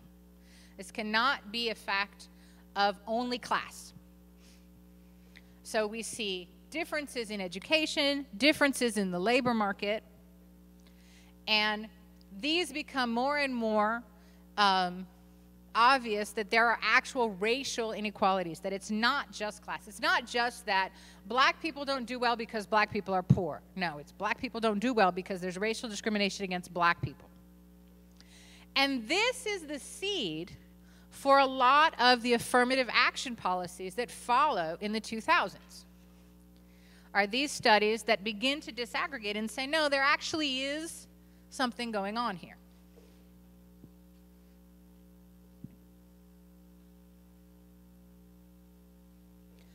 So this is a map of the metropolitan region of Belo Horizonte. Helps if I point it at the thing. So, even though we have studies that are trying to disaggregate race and class, it's very difficult because there is a very high correlation, okay? this is a map of the metropolitan region of Belo Horizonte by composition. And the red right here, so all these areas with red are the areas where there is a higher concentration of white people. And the areas that are blue are where there are, these are census tracts with less percentages of white people. So all of the blue census tracts have between 0 and 28% white people living in them. And all of the red areas have between 74 and 90% white people living in them. So you can see that Belo Horizonte, even though we have a majority non-white population, it's not all mixed up. We have some pockets of all white, and we have some pockets of no white, okay? This map over here is per capita income for the metropolitan region in the same year. And the red is the highest per capita income. So that's 2,000 to 3,500. So per capita means that each person. So they usually ask household income, and then they divide it by the number of people in the household. And the blue is 426 to 710. So you're looking at less than minimum wage. Does anyone see any similarities between these two maps?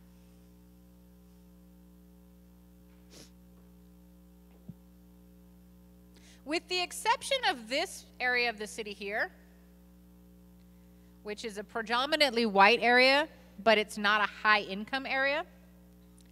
If you look at the pockets of whiteness, those are the pockets of richness. And if you look at the spaces of blackness or non-whiteness, those are the spaces where there's less wealth. For you to get your bearings, this is the Lagoa da Pampulha right here. So yellow would be sort of middle in terms of white, and then we're sort of middle to high. So like that's Bandeirantes, like those really nice mansions that you guys saw along the lakeside.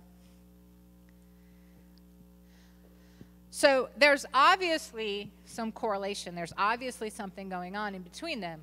So this disaggregation of what the race effect is versus the income effect is very difficult to put together. And some of the work that I'm currently doing is exactly looking at what happens when you have this kind of distribution. How does it affect and this kind of income distribution? So if you don't have different races all living in the same areas, if they're all sort of spread out in the city, what changes in terms of what kind of shopping malls are there, what changes in terms of the bus routes, what changes in terms of how safe you feel.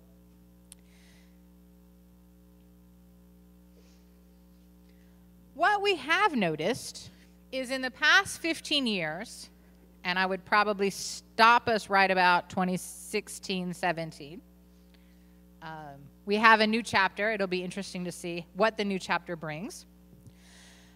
We really have had reductions in racial inequality. Why have we had some reductions in racial inequality?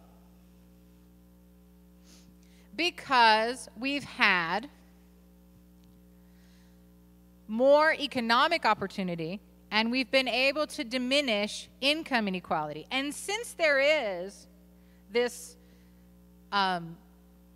correlation between income and race, when we deal with income inequality, it helps us with racial inequality.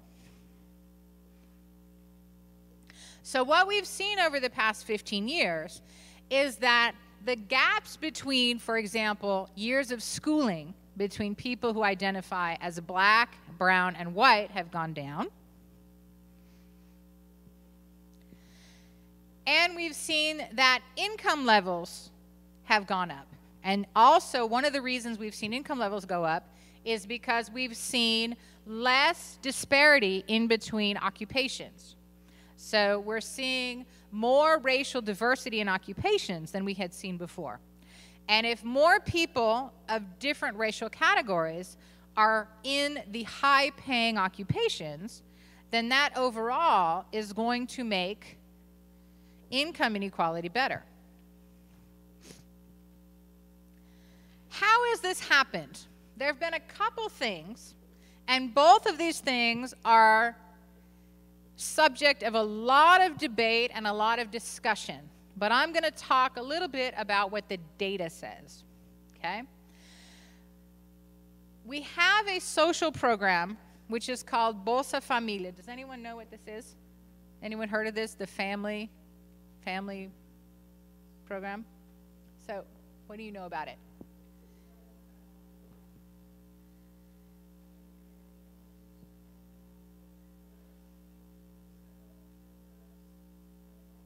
Uh-huh.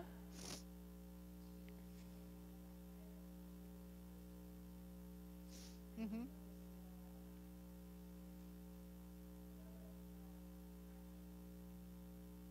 Hmm? Mm-hmm. Mm-hmm. Mm-hmm. Yeah.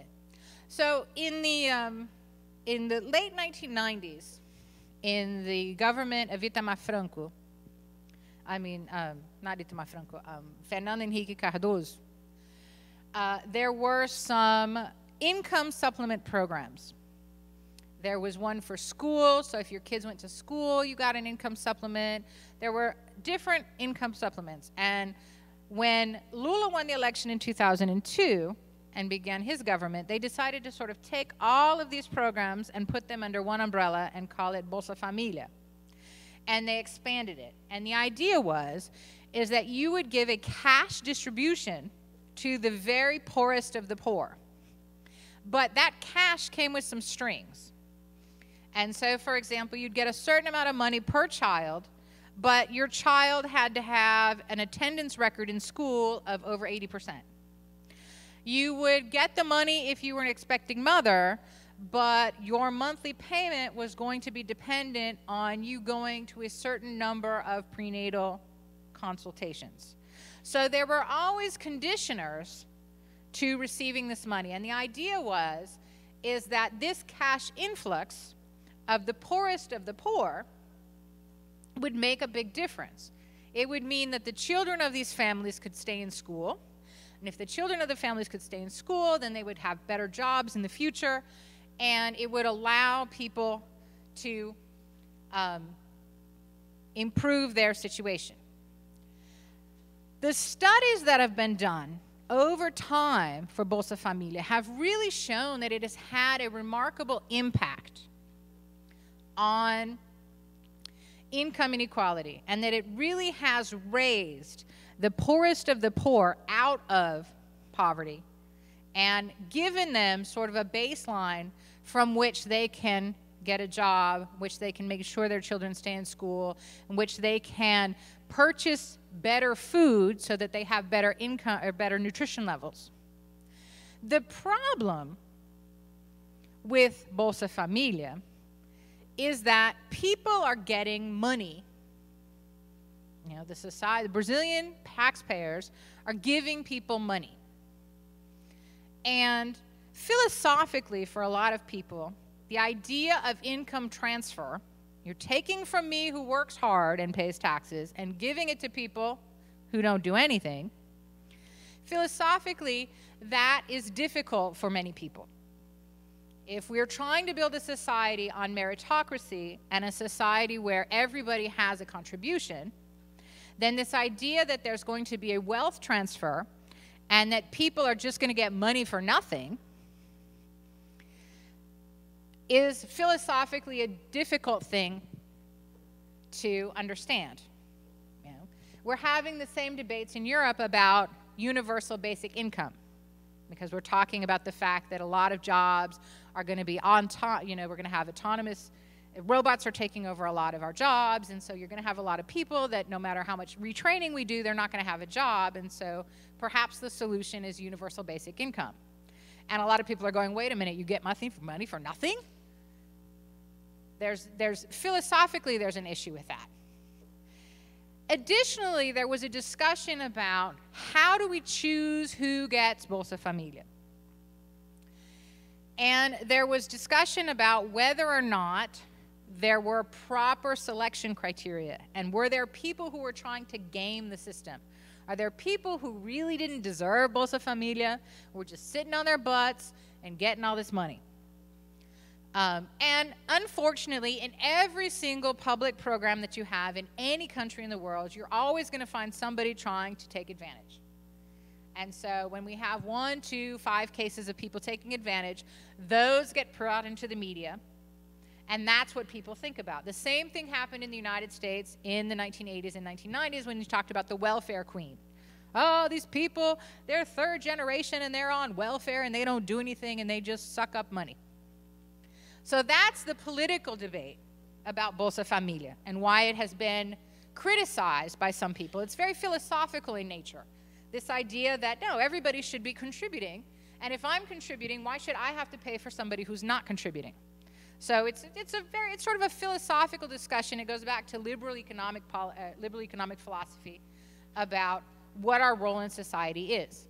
The data, in fact, has shown that Bolsa Familia has been incredibly successful, and that, in fact, the criteria to identify who needs Bolsa Familia has been actually pretty spot on. So the data doesn't really line up with the political argument. The other issue has been expansion of opportunity in the university system. And that began originally with this idea of racial quotas, the idea that we were going to reserve some spaces for people that were identified as black and brown. That became really complicated, and there were a couple celebrated cases because of this distinction that I talked about earlier between how I identify myself and how somebody else sees me. And so there was a very famous case of twins, and the twins had different color, but they were both identifying themselves as brown, although one of them was much more light-skinned. And so they said, well, wait a minute. And there was actually another case recently about a racial quota for a public sector job, and the person identified himself as brown, and when he took his picture to be evaluated, he did it with a filter and like sort of in a strange lighting. And if you see any other pictures of him or any other images of him, he's very light-skinned. And so there have been a couple of celebrated cases that has shown that if our racial quotas depend on somebody looking at a picture or looking at a person and making a determination, we have a very fluid definition of how much brown is brown enough. And that's complicating in terms of this idea of how do I identify versus how do other people see me.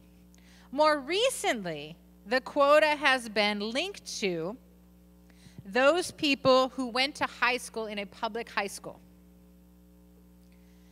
And so it has been much more income-based quota than a race-based quota. But because of the fact that still in Brazil, the people that go to public high school overwhelmingly, besides being of lower socioeconomic status, are also of brown and black racial categories, it also helps with the racial inequality. The other thing that's made a bigger impact in terms of educational opportunities was the fact that in the 2000s, beginning in 2002, 2003, and through both of Ignacio Lula's presidencies and continuing on with Dilma's presidency, we had a huge expansion of the university system. And so the first thing that happened was the federal government subsidized scholarships for the private universities. It was called ProUni. And so it used to be that every single university had their own admissions exam. And you took an admissions exam that was specific to the area of study that you wanted. So in Brazil, when you begin your first year of university, you already know, I am studying medicine, or you already know, I am going to be a biologist, or I am only studying social science. And it used to be that your admissions test was only about that. And it was very specific to each university. They developed a more standardized test, which they use nowadays for all of the universities, the private and the public universities.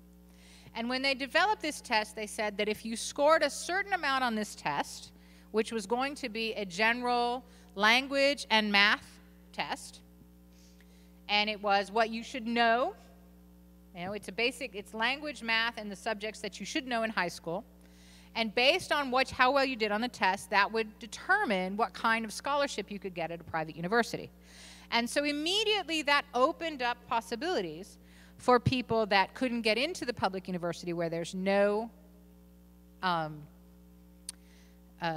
fee to attend the public universities in Brazil, to go to private universities. And so that immediately affected those who couldn't pay for a private high school education, didn't have the skills to pass these very specialized exams to get into the public universities, and could go to private university on a scholarship. Then the second wave of that, which was called Reuni, basically gave incentives to each of the federal universities to increase the number of students that they would take in each of their courses, and to come up with a whole bunch of new courses, primarily courses that would happen at night. So basically, the quantity of university students that a federal university like ours could accept each year doubled, between having more persons so instead of only taking 40 people in social science, you'll take 80 now. And on top of that, we're not just going to have social science, we're going to have anthropology and archaeology, we're going to have public administration, we're going to have international relations, we're going to have 3 or 4 more courses that have to do with studying society. And so this more than doubled the amount of spaces that we had in the public university. So you have that, and on top of that, you're giving preference for part of those spaces to only go to people who went to public high school. So those two things have really changed the university composition. Did you have a question? I began teaching at the university in 2003 as a postdoc, and I have really seen my students look different. I have a much more diverse group of students sitting in my lectures now than I did when I started in 2003. Social science was a much more elitist course than it is now. And so I've really been able to see the difference. And so if you have more students coming in, then you'll have more students being trained as doctors and lawyers and engineers and computer technicians and sociologists, etc. So those things have really changed and really opened up some of the income equality. And that's part of the reason why there is apprehension, particularly in the university system, about what are the plans for the changes in the university system in this new presidency. Because there's a question of whether or not we'll be able to continue with as many classes as we have, as many courses as we have.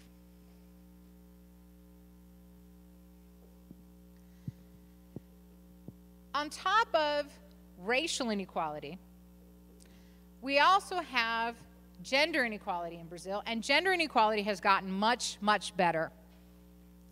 So the most marked measure of gender inequality that we've seen change over time has been access to education. Currently, women in Brazil have more years of schooling than men, and it wasn't always that way. So we had a huge shift beginning in the 1970s when girls were going to school, and now girls go to school for more years than men do in Brazil. Increased access to education has also given increased labor market participation. And so we've seen women enter into the workforce more and be more present in different sectors of the workforce more than we saw maybe 40, 50 years ago.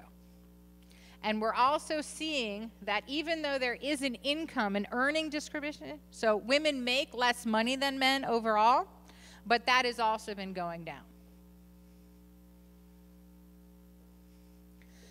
So if we looked at people who were born in 1963, and we look at adults born in 1963, and where did they go to in terms of schooling? So,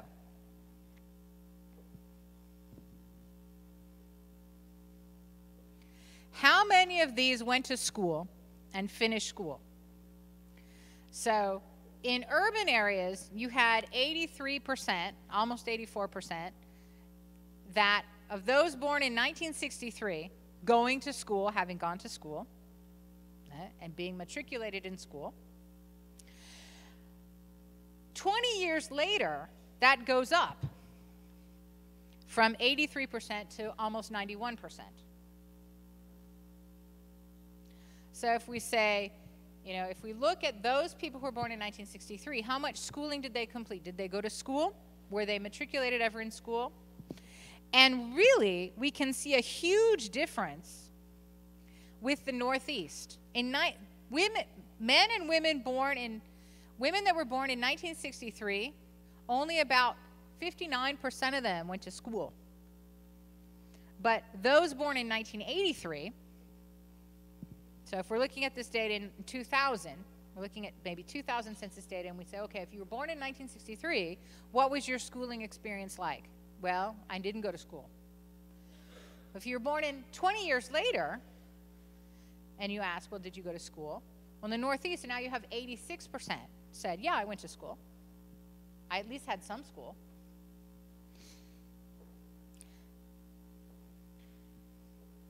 And you can actually see how much that went up. When you compare men and women, only 72%. There wasn't a huge gap between men and women. It was still really low. You only had about 70% of the Brazilian saying, yeah, I went to school. But for those born in 1983, more women said they went to school and finished school than men did. And so that's where we are now. We had a break around 1970 going into 1980 where women began to go to school and stay in school longer than men.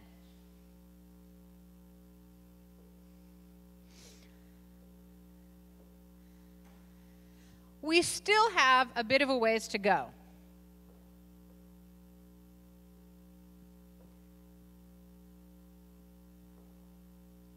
Down here, it's really hard to see, but I'll show where the line is. This was 1982. This is the percentage of black people by 17 and 18 years old in 1982 that had finished elementary school, 8th grade, by 17. Okay, that's not even 20%. Brown people, it ends right around here. And for white, it ends right around here. And this is the amount of people. So, and now here is the 2007 data. So in 2007, if you ask a 17-year-old who identifies as black in Brazil, if they finished elementary school, you had almost 80%. So it went from less than 20 to almost 80. And in the whites, it went from a little over 40 to almost 90%.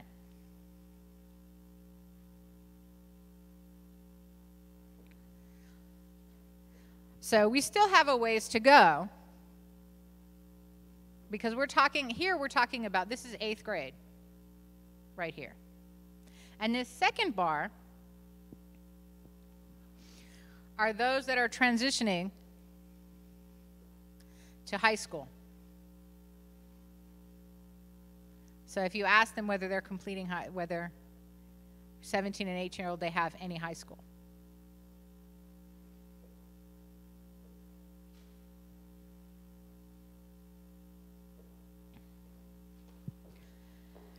This shows us the university education.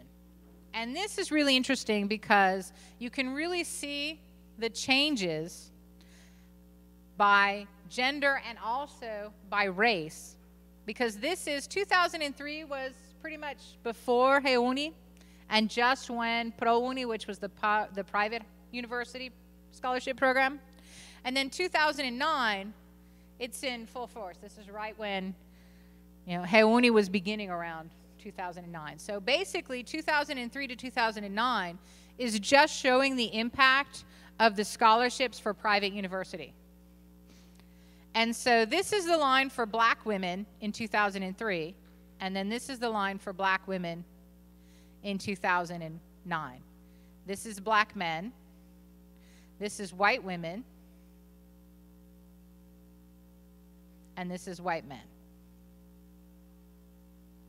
So you can see that this went down a little bit, but this went up quite a bit. So we begin to get a much more diverse population university-wise.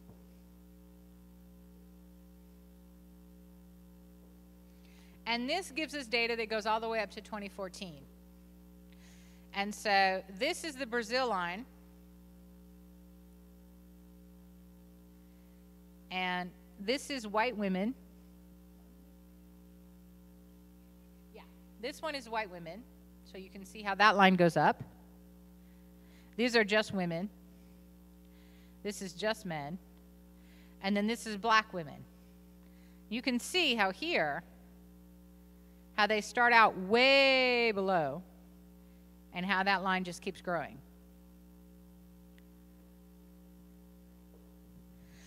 So we have had some gains when we're talking about reducing inequalities. So in general, black and brown have fewer years of schooling and less income, but that trend is decreasing. So we have noticeable gains in education beginning in 2000. And we have gains in the proportion of qualified labor force. So when we want to look at what is the racial composition of doctors in Brazil, that's changing. What is the racial composition of engineers in Brazil? That's also changing. So in 1980, if we looked at, doctors and engineers and lawyers, we only had 11.5% in those categories that identified as black. Today, or 2010, our last census data, we have 33.8%. And for women, we see a steady change in labor force participation. So by working on these differences in access to education, we've really been able to work on and see trends decreasing in income inequality. Now, it's important to note that Brazil had a very substantial commodities boom from about 2005-06 until about 2012. And the fact that there was more commodities, more beef, steel, iron, oil, etc., soybeans being sold, that meant that there was a lot more income coming in and a lot more tax revenue coming in. So a lot of these social programs, which provided the opportunity, the expansion of educational opportunities, which is driving a lot of this decreasing trends in inequality, depended on heavy investments by the federal government. And now we're at a time where we're in an economic recession, and the federal government has, not only the federal government, but the state governments as well, have less income. They have less tax revenue. And so now we are really debating and really having a challenge for how are we going to continue with some of these expenditures. And we have actually two things going on. We have a real fiscal crisis where even if we wanted to continue on the level of investment that we did 10 years ago, we don't have the money. But we also have a philosophical crisis about whether or not that is how we should be spending the money, or whether we should be focusing on more market-oriented solutions. I'm going to skip. Let's see. I'm going to skip the last part of that because otherwise I won't be able to talk about crime, and we all want to talk about crime, right? Because I just looked and we only have about 35 minutes left, and I really do want to talk about other inequalities in Brazilian society. So when we're looking at social inequalities, the same reason when we were looking at, okay, what are the inequalities in education, or what are the inequalities in income, we had this discussion about they don't have less income because they're black, they have less income because they're poor. We have the same discussion when we talk about criminal justice and crime in Brazil. And we try to look at, well, are the overrepresentation of brown and black people in the criminal justice system, is that a racial discrimination, or is that an effect of other factors? And some people would argue that poverty and income is related to crime. So what we're looking at, and what I want to talk about a little bit, is show a little bit about what is the situation in Brazil in terms of who are the victims of crime, who are the people who are in the criminal justice system, and we can sort of talk a little bit about the same sort of conundrum that we had when we talked about income and education, about trying to disaggregate measures of inequality or measures of class versus impacts of race. So, in case you didn't know, there's a lot of crime in Brazil. And hopefully none of you will experience this firsthand.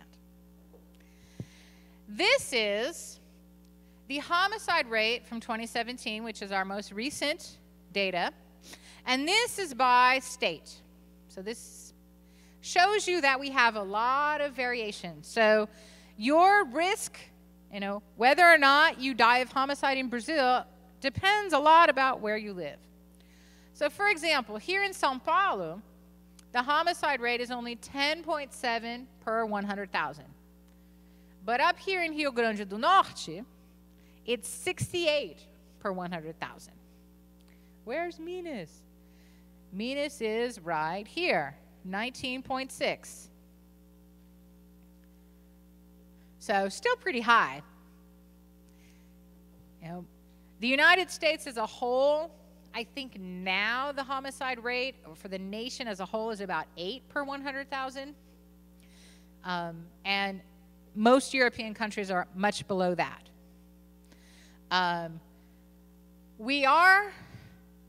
It used to be that in Latin America, Brazil had the highest homicide rate. We don't have the highest homicide rate anymore. That honor, or if you want to call it, that's Venezuela now. But ours is still pretty high if you look at us through Latin America. So as you can see through state, this is a map of Brazil. And here are where the low homicide rates are. and here are where the high homicide rates are. This is very different than the way it was in the 1990s. In the 1990s, all the action was down here. All the action was in São Paulo and Rio de Janeiro. How many of you have seen City of God? The movie City of God? The movie City of God is based on a historical novel written by Paulo Diniz, and he was a resident of City of God, and it chronicles the violent rise of the drug trade in the favelas in Rio in the 1980s and 1990s.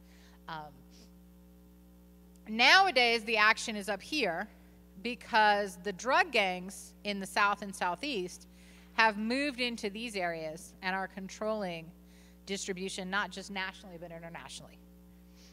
And so a lot of people talk about the high homicide rates in the north and the northeast, the north specifically, because the major drug gang in São Paulo, PCC, has gone into these areas and dominated the market up there.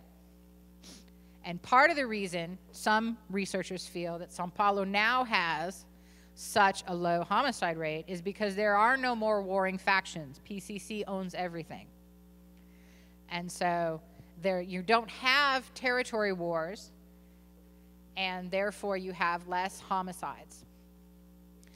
It's a little bit of the same argument that was made in the United States in the 1990s when the homicide rate lowered in Chicago and lowered in Los Angeles because the territorial wars between the gangs were resolved, and therefore there wasn't any more fighting and there was fewer homicides. This is going to show us the difference. So is it going up or is it going down?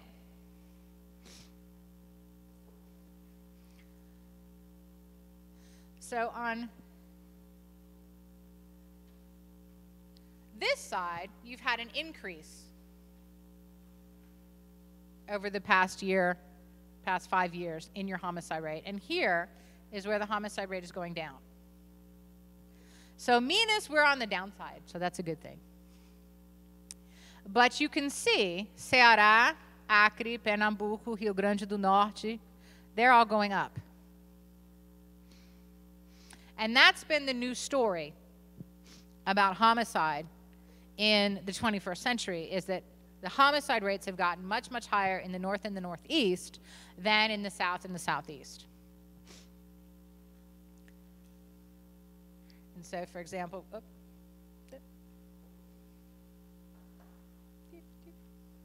so who are the victims of violent death in Brazil?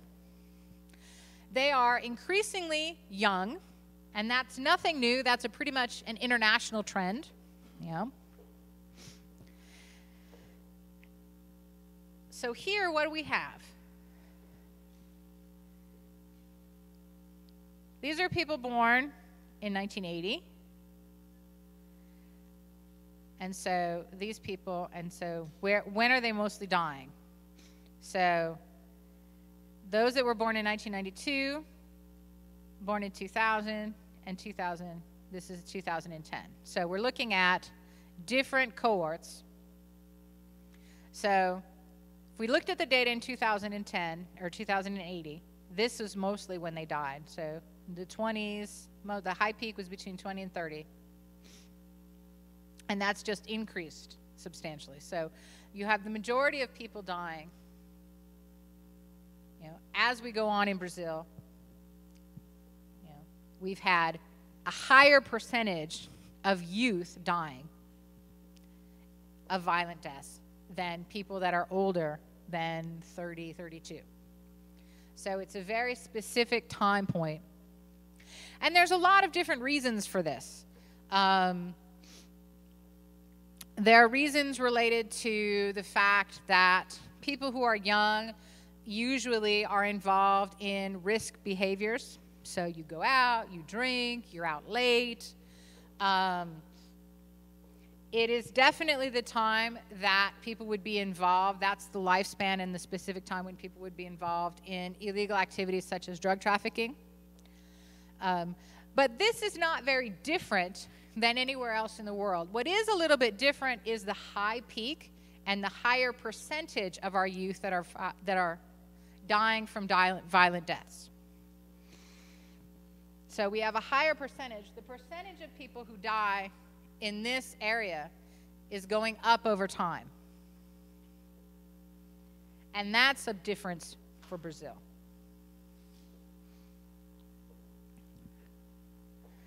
So here, you can see over time, and this is 2008 data, so this is 2018. What is the rate of homicide of people 15 to 29 years old? And so for each of these spikes is a year. And for each of those years, they looked at what's the total population of the country that's between 15 and 29 years old.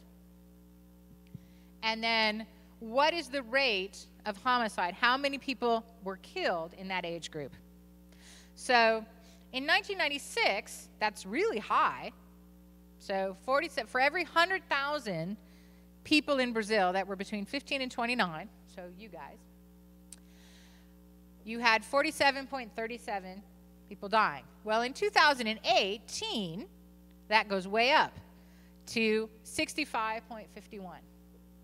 So the trend that we're having in Brazil is that people who are dying violent deaths, and so we're talking primarily, we're talking homicide, we have a higher percentage of people dying by homicide in that age group, in that young age group. They've always been the high-risk group, and now that's going up even more so.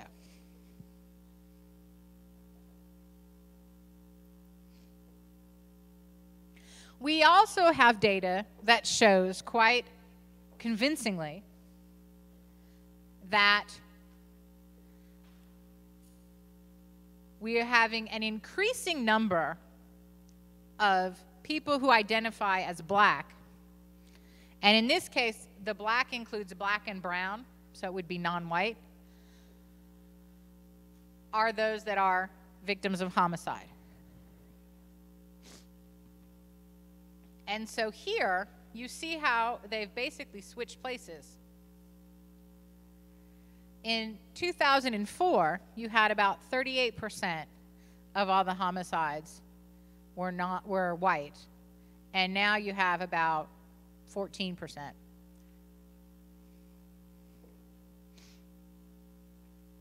Oh wait, hold on. Guys, did you know negros? Okay, I'm sorry. Hold on. It's different scales. So this scale here follows these numbers. So it went from about 19 to 16%. And black homicide went from about 31% all the way up to 39, almost 38.5%. So we have different scales on each side. So what is happening is we've taken a situation where those who were victims of homicides were usually young and non-white, and that has gotten more acute over time.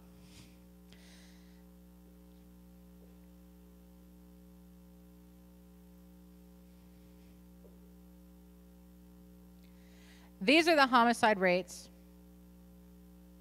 overall. So these are any homicide, irregardless of age, and this is the homicide rate for black. And when I say black, I'm talking black and brown categories together. So you can see how it's gone up over time. We were having, so this sort of shows us,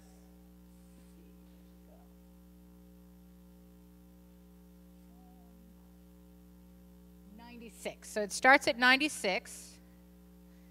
And so this peak in 34.4 was in 2003. And now this new peak here has gone up.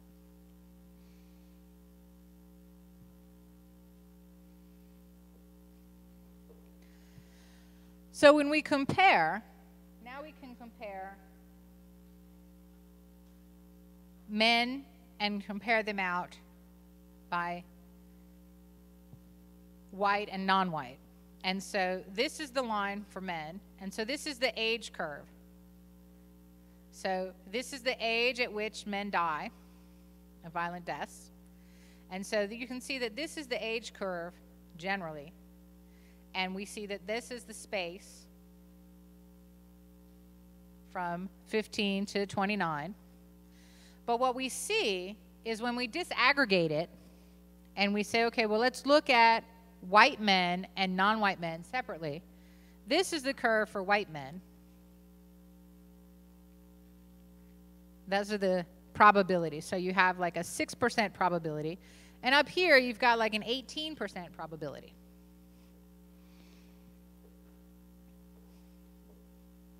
So you can really see the discrepancy racially when you look at who are victims of homicide. So the composition of homicide in Brazil isn't necessarily different. Like if we were to compare it to the United States, which has a pretty high homicide rate, you would also say that people who are young and people who were African American descent or that were African American would have higher rates of homicide. What's striking in Brazil are two things. First of all, the volume. We have a much higher homicide rate overall than many, many countries, and it's been high for a long time, and it's going up. And on top of that, the concentration. So we have a very strong concentration, a high concentration of youth, and then the striking difference between the probability and the risk for those that are white versus those that are non-white. And that's even, because of this discrepancy, there have been scholars and political activists who have begun to use the term genocide. And that in Brazil we have a black genocide because overwhelmingly we have such a strong discrepancy between what is the risk of dying young if you're a black male or a non-white male versus a white male.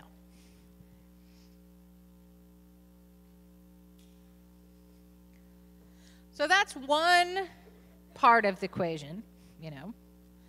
The other part of the equation is not just what is the violence rate, but what is the state response to violence. And there's been discussion about, is there racial discrimination in the criminal justice system? And really, if we look at it, what are the rates of non-white people or black people in the prison system versus the population in general? And so in every case, the light blue is the percentage of people who are non-white that are in prison compared to the percentage of non-white people in the population. So if we look at the North, for example, 76% of the population in the North is non-white. So it's either black or brown or indigenous. And 83% of the population of prison is non-white. This gets very striking when we look at the Southeast. The Southeast, as we were looking at, has a lower percentage of non-white people. So that percentage is 42%, whereas in the prison system, 72% of people in the prison system are non-white. And so this raises a question about whether there might be discrimination. Part of the argument is that we're putting in prison the people who are doing the violence. Because we also know that there is a correlation, there are similarities between characteristics of victims and characteristics of perpetrators. So for example, if young people are more likely to die, well, young people are more likely to kill them.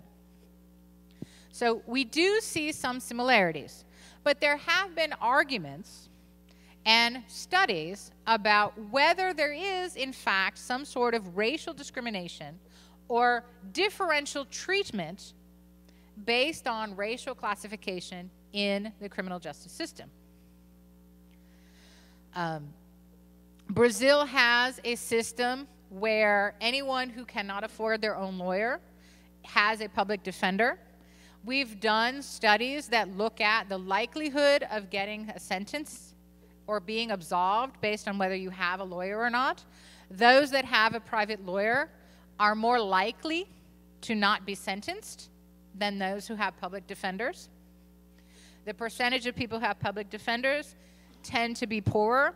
The percentage of people who have public defenders tend to be racially classified as black or non-black. And so we again see this combination of class, income, and race.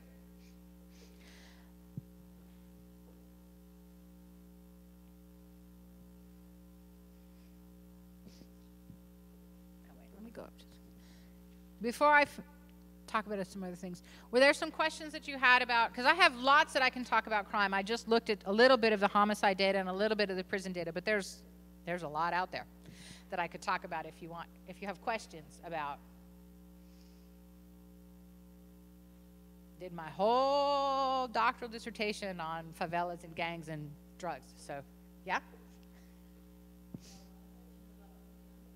About what?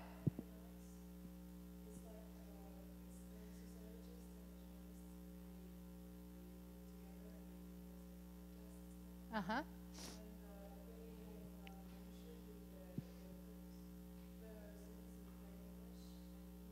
Mm-hmm, mm-hmm. Mm-hmm, mm-hmm.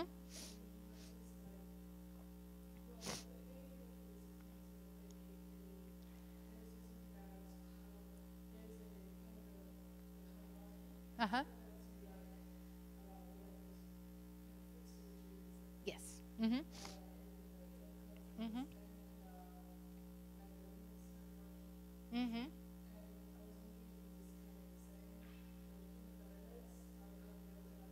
Mm-hmm.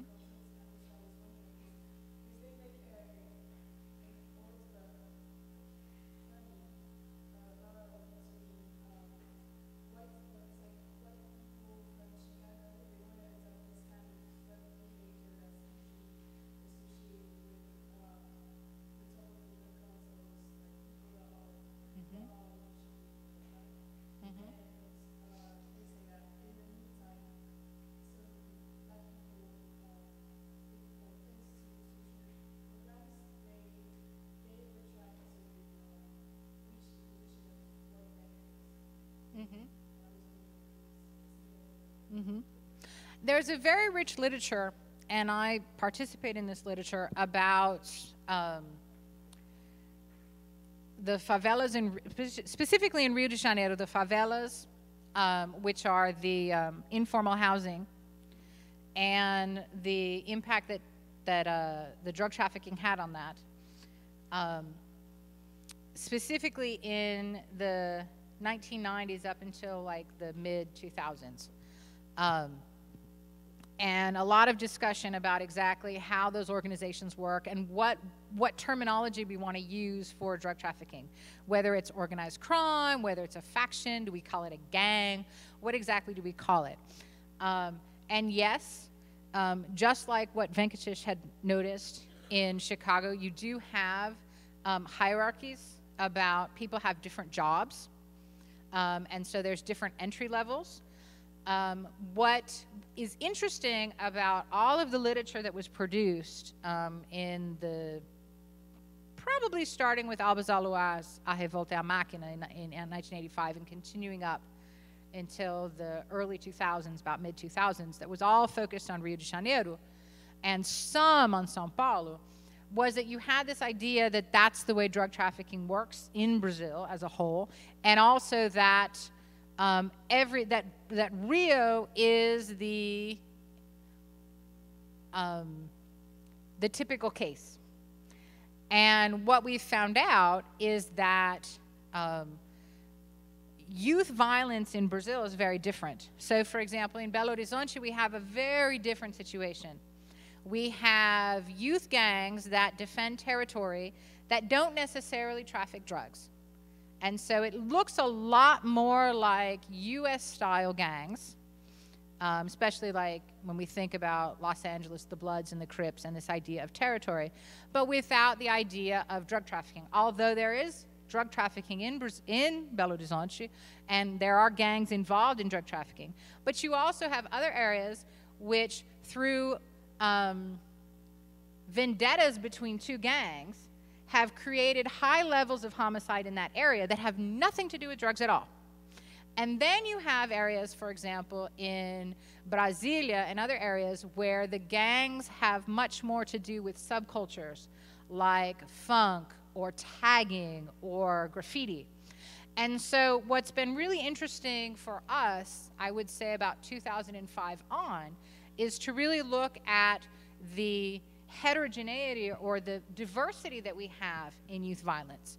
But yes, we do have, and I spent a lot of time trying to understand what it was like to live in the favela and what it was like to live in the favela with the traffickers as a presence. And Venkatesh does a little bit of this too. He talks about informal economy. And my focus was looking at how neighbors solve their problems. So, for example, my dog is barking too much, or I'm going to build a new window. And so I looked at neighbor problems. But there was a lot of discussion and a lot of focus on, and in part because Rio and Sao Paulo were driving the homicide rate, you had to study the problem in Rio and Sao Paulo. The unfortunate side effect of that is that now we think that all violence in Brazil is City of God violence, and it's not. Although drug trafficking has a lot to do with it. And what's been interesting now, we have two things that have come up. One has been the expansion of consolidated drug organizations, specifically PCC and ADA, which is the offshoot of ADA and Comando Vermelho, into other regions of Brazil. And then specifically in the Rio de Janeiro case is the rise of the militias, which has taken on a political element in our current situation, because there have been accusations of association, that members of the president's family have associations with militias. And the militias grew up as also ways to control areas, usually retired police officers, but they have grown, and they used to be installed in areas as a way for drug traffickers not to enter in the areas. But they have become forces that dominate. They've had kitchen gas rackets, informal transportation racket. The large one now that's happening in Rio de Janeiro, which is the real estate racket. We had in Rio de Janeiro about 4 or 5 months ago, you had 2 apartment buildings that were built without permits and sort of informally. Even though they looked like really nice apartment buildings, they fell down, killing 22 or 23 people. And the acquisition of the land and all the permits and everything, that was all run by the militias, who now dominate certain areas. And so they've, and now, as far as I know, also are involved in drug trafficking. So in Rio now you have it's a different soup. You have many different things going on. But one of the things that I found interesting is that once you leave Rio de Janeiro and Sao Paulo, and perhaps one of the, I don't want to say benefits, but one of the consequences of the crime rate changing and moving to different regions of Brazil is that we've begun to really look about the fact that we have diversity in the patterns and the causes of youth violence in Brazil. Any other questions? Uh-huh.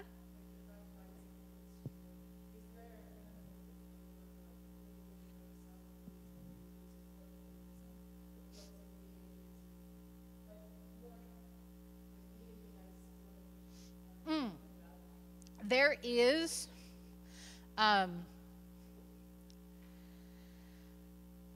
is a phenomenon of favela chic, where suddenly favelas are sort of chic. That's more of an international phenomenon than a national phenomenon. However, when funk music exploded in the late 90s and early 2000s in Rio, people from the fashionable South Zone would go to the funk parties in the favelas and the west part of the city, and to be part of that. So there is a little bit of that. Less so. Rio de Janeiro is really interesting because Rio de Janeiro is very attuned to your identity is very constructed in the city of Rio de Janeiro. Your identity is very constructed based on the neighborhood where you live. That's the first question that anyone will ask you in Rio. Well, where do you live? And from that, they will create a whole series of understandings about who you are. So, and there are real social barriers about moving from one social class to another. But there was a time, and I don't know if it's prevalent so much anymore, but when funk really exploded and was on the national stage for the first time, really became part of the national cultural conversation, it wasn't unheard of for upper middle class girls and upper middle class guys to go to the favelas. And also too, Carnival changes things too, because when people will always go to the favelas to go to the samba rehearsals when they start up in January.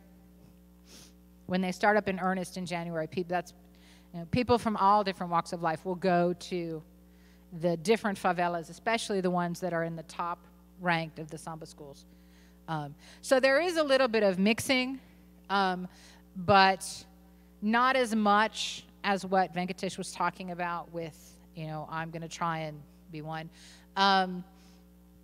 In terms of people in the favelas, there continues to be a stigma associated with living in a favela, and here in Belo Horizonte, they don't call them favelas, they call them villas. So, for example, Vila da Serra, different areas, to the point where people will say that they live in the neighborhood adjoining the favela. They won't say they live in the favela when they're going for a job interview. So I would say that people from the favela aren't so much trying to aspire or take on mannerisms of the elite, but definitely the middle or upper middle class, to not be identified. The word favelado, if you call someone a favelado, it means not only that they live in the favela, but that they incorporate all of the stereotypical loudness, dirtiness, laziness that has traditionally been associated with the favela. And so even people living in a favela will say, don't act like a favelado. So I would say it's more that than necessarily this link for things. And it has to do with escaping the stigma. You had a question?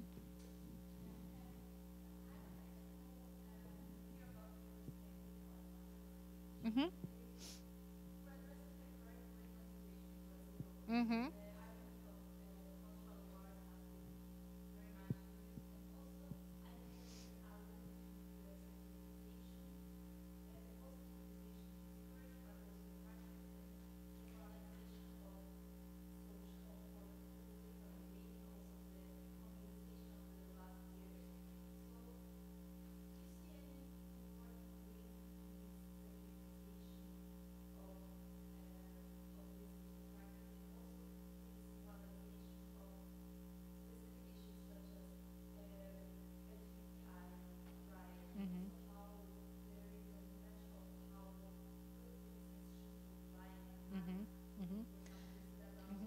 Right. What are you considering securitization? How are you defining that?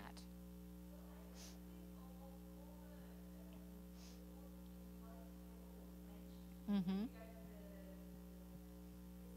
Mm-hmm.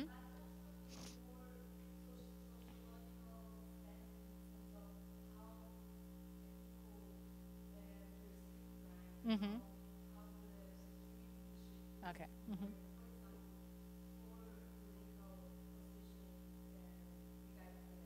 Mm-hmm.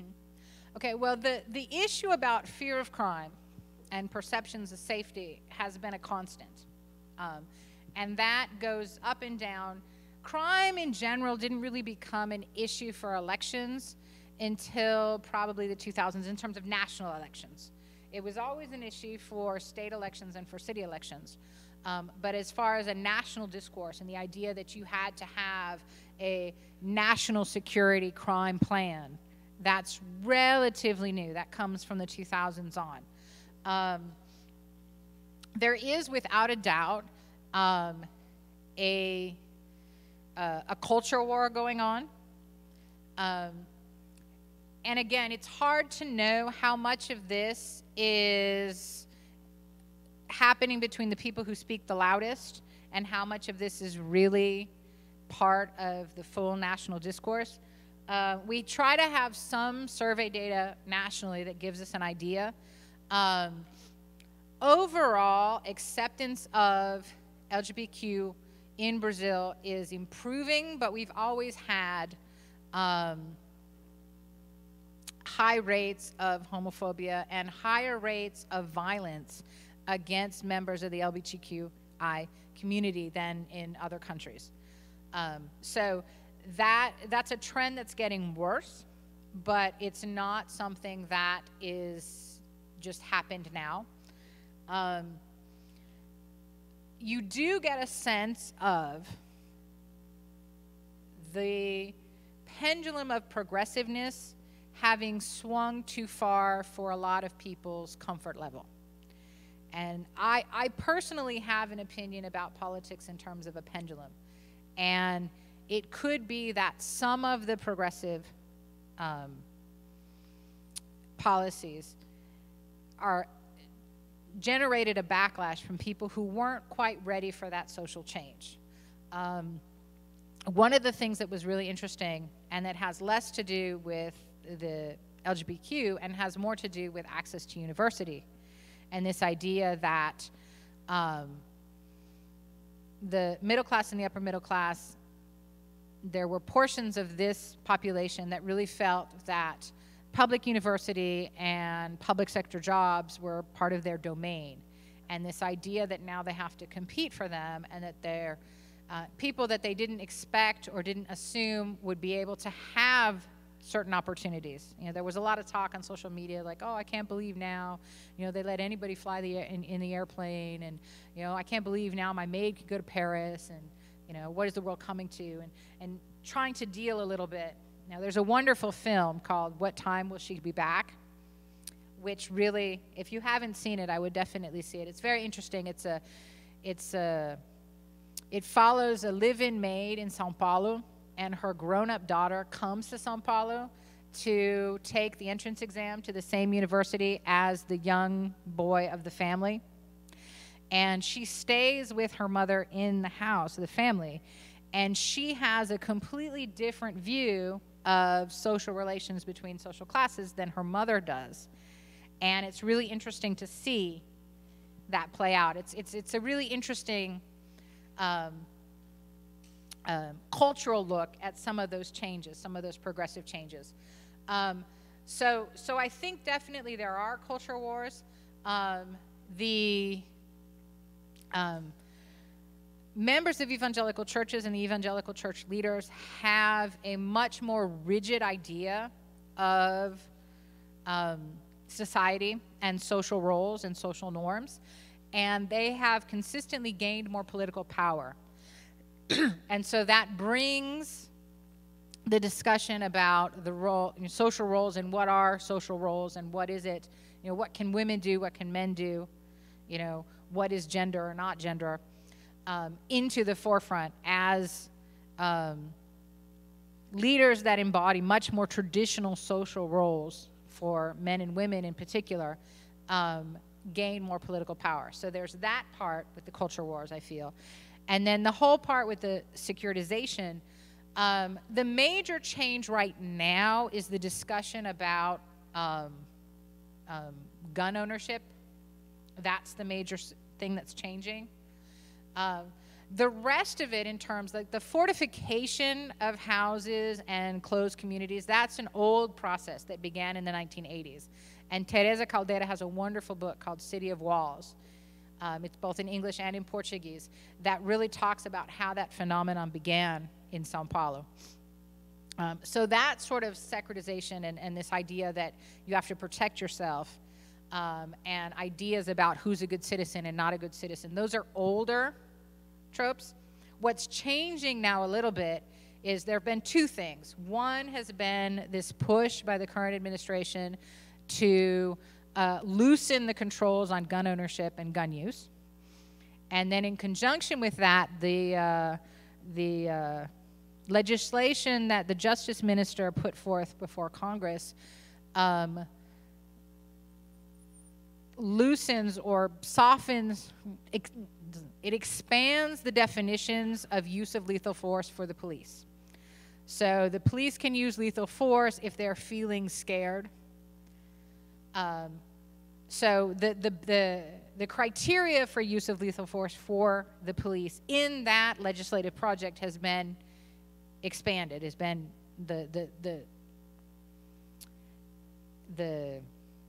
the bar is much lower. And so there's an argument that that is going to, those of us who study crime feel that if you give the police free rein, you're going to incite more violence. And we have evidence of this because in Sao Paulo in the 1990s, there was an informal policy that the more criminals you killed, you would get a bonus. And we saw the crime rate spike tremendously in Sao Paulo in the 1990s. And so when we look at the data, we have evidence that these kinds of policies, they don't really work. So those are the two new ones I would feel that are really, that are new in the equation. The other issues, the whole discussion of, who's a criminal and who's a good person, that is a discourse that's very old. In fact, the traffickers themselves use those discourses when they decide who they punish or don't punish.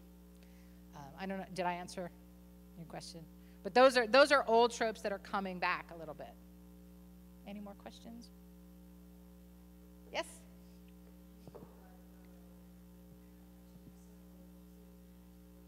Yes.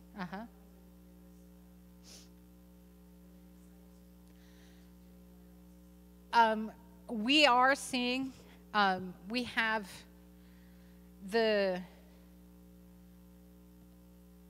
percentage of women, or femicide is increasing, and it's been increasing from about 2014 on. We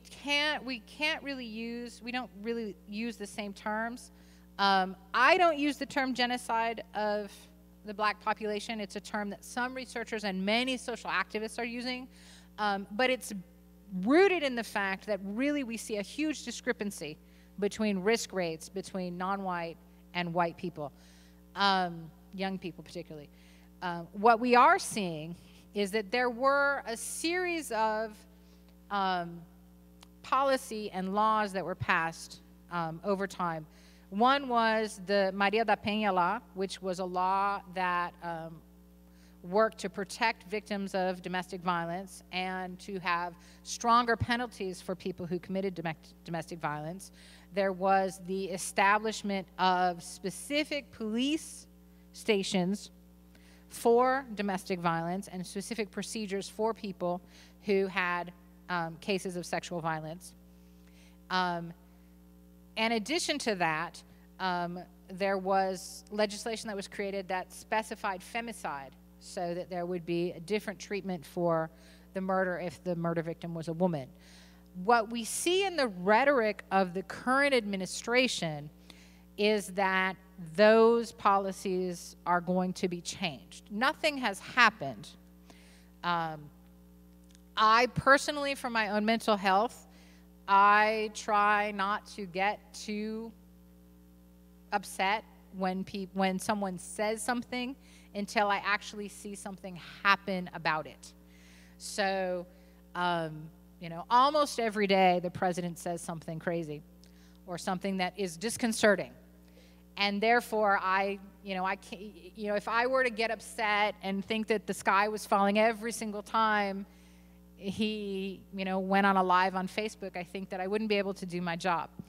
So definitely the discourse is that there's no need for extrajudicial for additional legislation that deals with the issue of women being victims. We do have women being victims increasing. We have domestic violence increasing, and we have women as a percentage of people who are dying increasing slightly in the past 4 or 5 years. We have a discourse currently saying that the existing legislation that was trying to focus on that particular problem is not necessary. So we'll see what happens. As of now, the anti-crime legislation of the justice is still being considered by Congress, and it hasn't really gone anywhere. So, but yes, there's definitely that. I wouldn't put it in the same category as what social activists and some researchers are saying about the non-white population, where that is really a very striking difference. Any other questions?